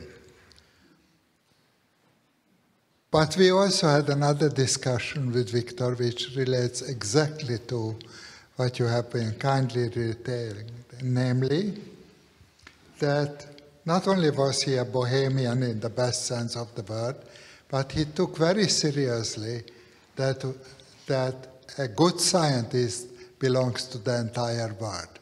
We have been, his lab and my lab had been taking extraordinary number of foreigners. One of that is that there are 4 or 5 of them in this room. What else can I say? as a documentation, and several of them worked with both him and me, but it was not always so, like Professor Järv only worked with me. And we discussed this on occasion of that a book came from Jan Cross, who has been evaluated, re-evaluated, and so on. And I told Viktor then that I have read it because I have been bestowed upon as a gift, Treading Water, Treading Air, it was called, the translation.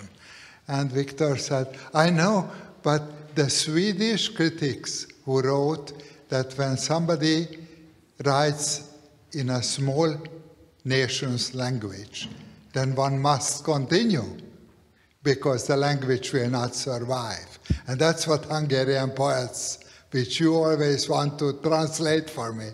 I tried to translate for him, raw translations, of course, things which he liked. And only Birgitta would interrupt this. But not because she disliked it, but because she thought it was far too sentimental and melancholic. This was postmodern Hungarian poet.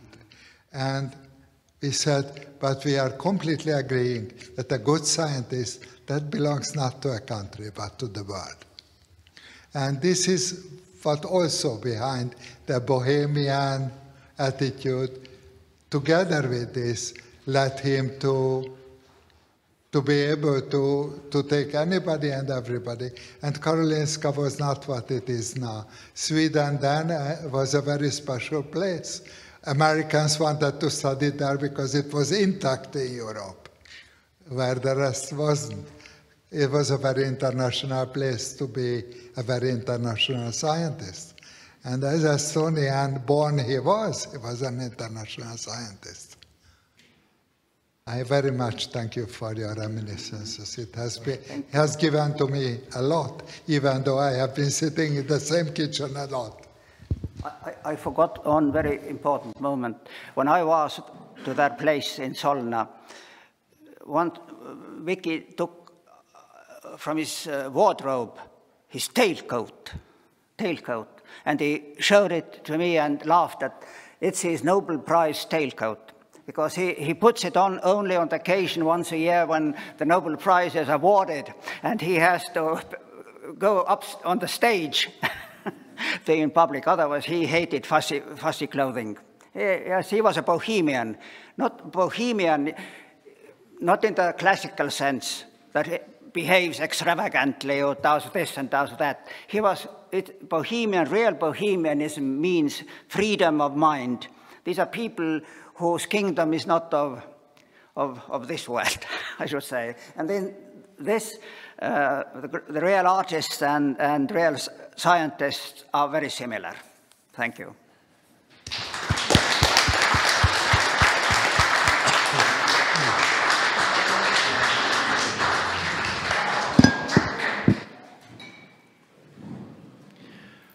So now there is only one presentation, and this is my presentation, and it's titled Conclusions. Quite hard to make one conclusion, and therefore, before conclusions, I start with acknowledgements. First of all, I would like to thank all our today's speakers. This was very hard to believe that through this snow and fog and so on, all people can do the travel. And they did so. Thank you very much, and it's really greatly appreciated. I am very grateful to Michael Mutt, because his few words, it's a short presentation, gave completely different dimension to this event. So we heard about peptides and diseases and drugs, but now we have completely different, or many of us have completely different understanding of personality. Then about conclusions. First conclusion is about integration. It was quite clear from today's scientific talks, that real things can be made if you know different things. If you know chemistry, biology, medicine, physiology, and this is good message for young students and people who are going to university today, because I think that to limit education to chemistry or to medicine or to biology separately there is no perspective. And this I try to also to transfer this message to our school children and maybe teachers. The second point is that if we are talking about foreign people or foreign scientists, Estonian people in foreign countries, and this was the first talk, Tiit made some kind of summary. For a small nation, this is a big problem. And there is only one option to fight with such a problem is to have a contact. To have a contact physically, to have a contact mentally, to remember. And I think that today's meeting is contributing to this part of our knowledge. We have missed a lot of good opportunities to thank Viktor, but now we at least made some contribution. And then the last conclusion is that the title points that this meeting was about history of science, history of peptide chemistry, history of neuropeptides, and so on and so on. But I think that the main conclusion from today's is that this topic was about future. I think that it was very clear that there is a huge potential in all these works which were done by Viktor and which were done by his colleagues and cooperating laboratories and students. And let's see, maybe in 100 years there will be another symposium devoted to peptides and neuropeptides and so on. And then we already know how these things are doing great things in practical medicine and practical pharmacology and so on and so on. And finally, I would like to thank all staff of Academy office. These ladies helped us a lot to do this important event.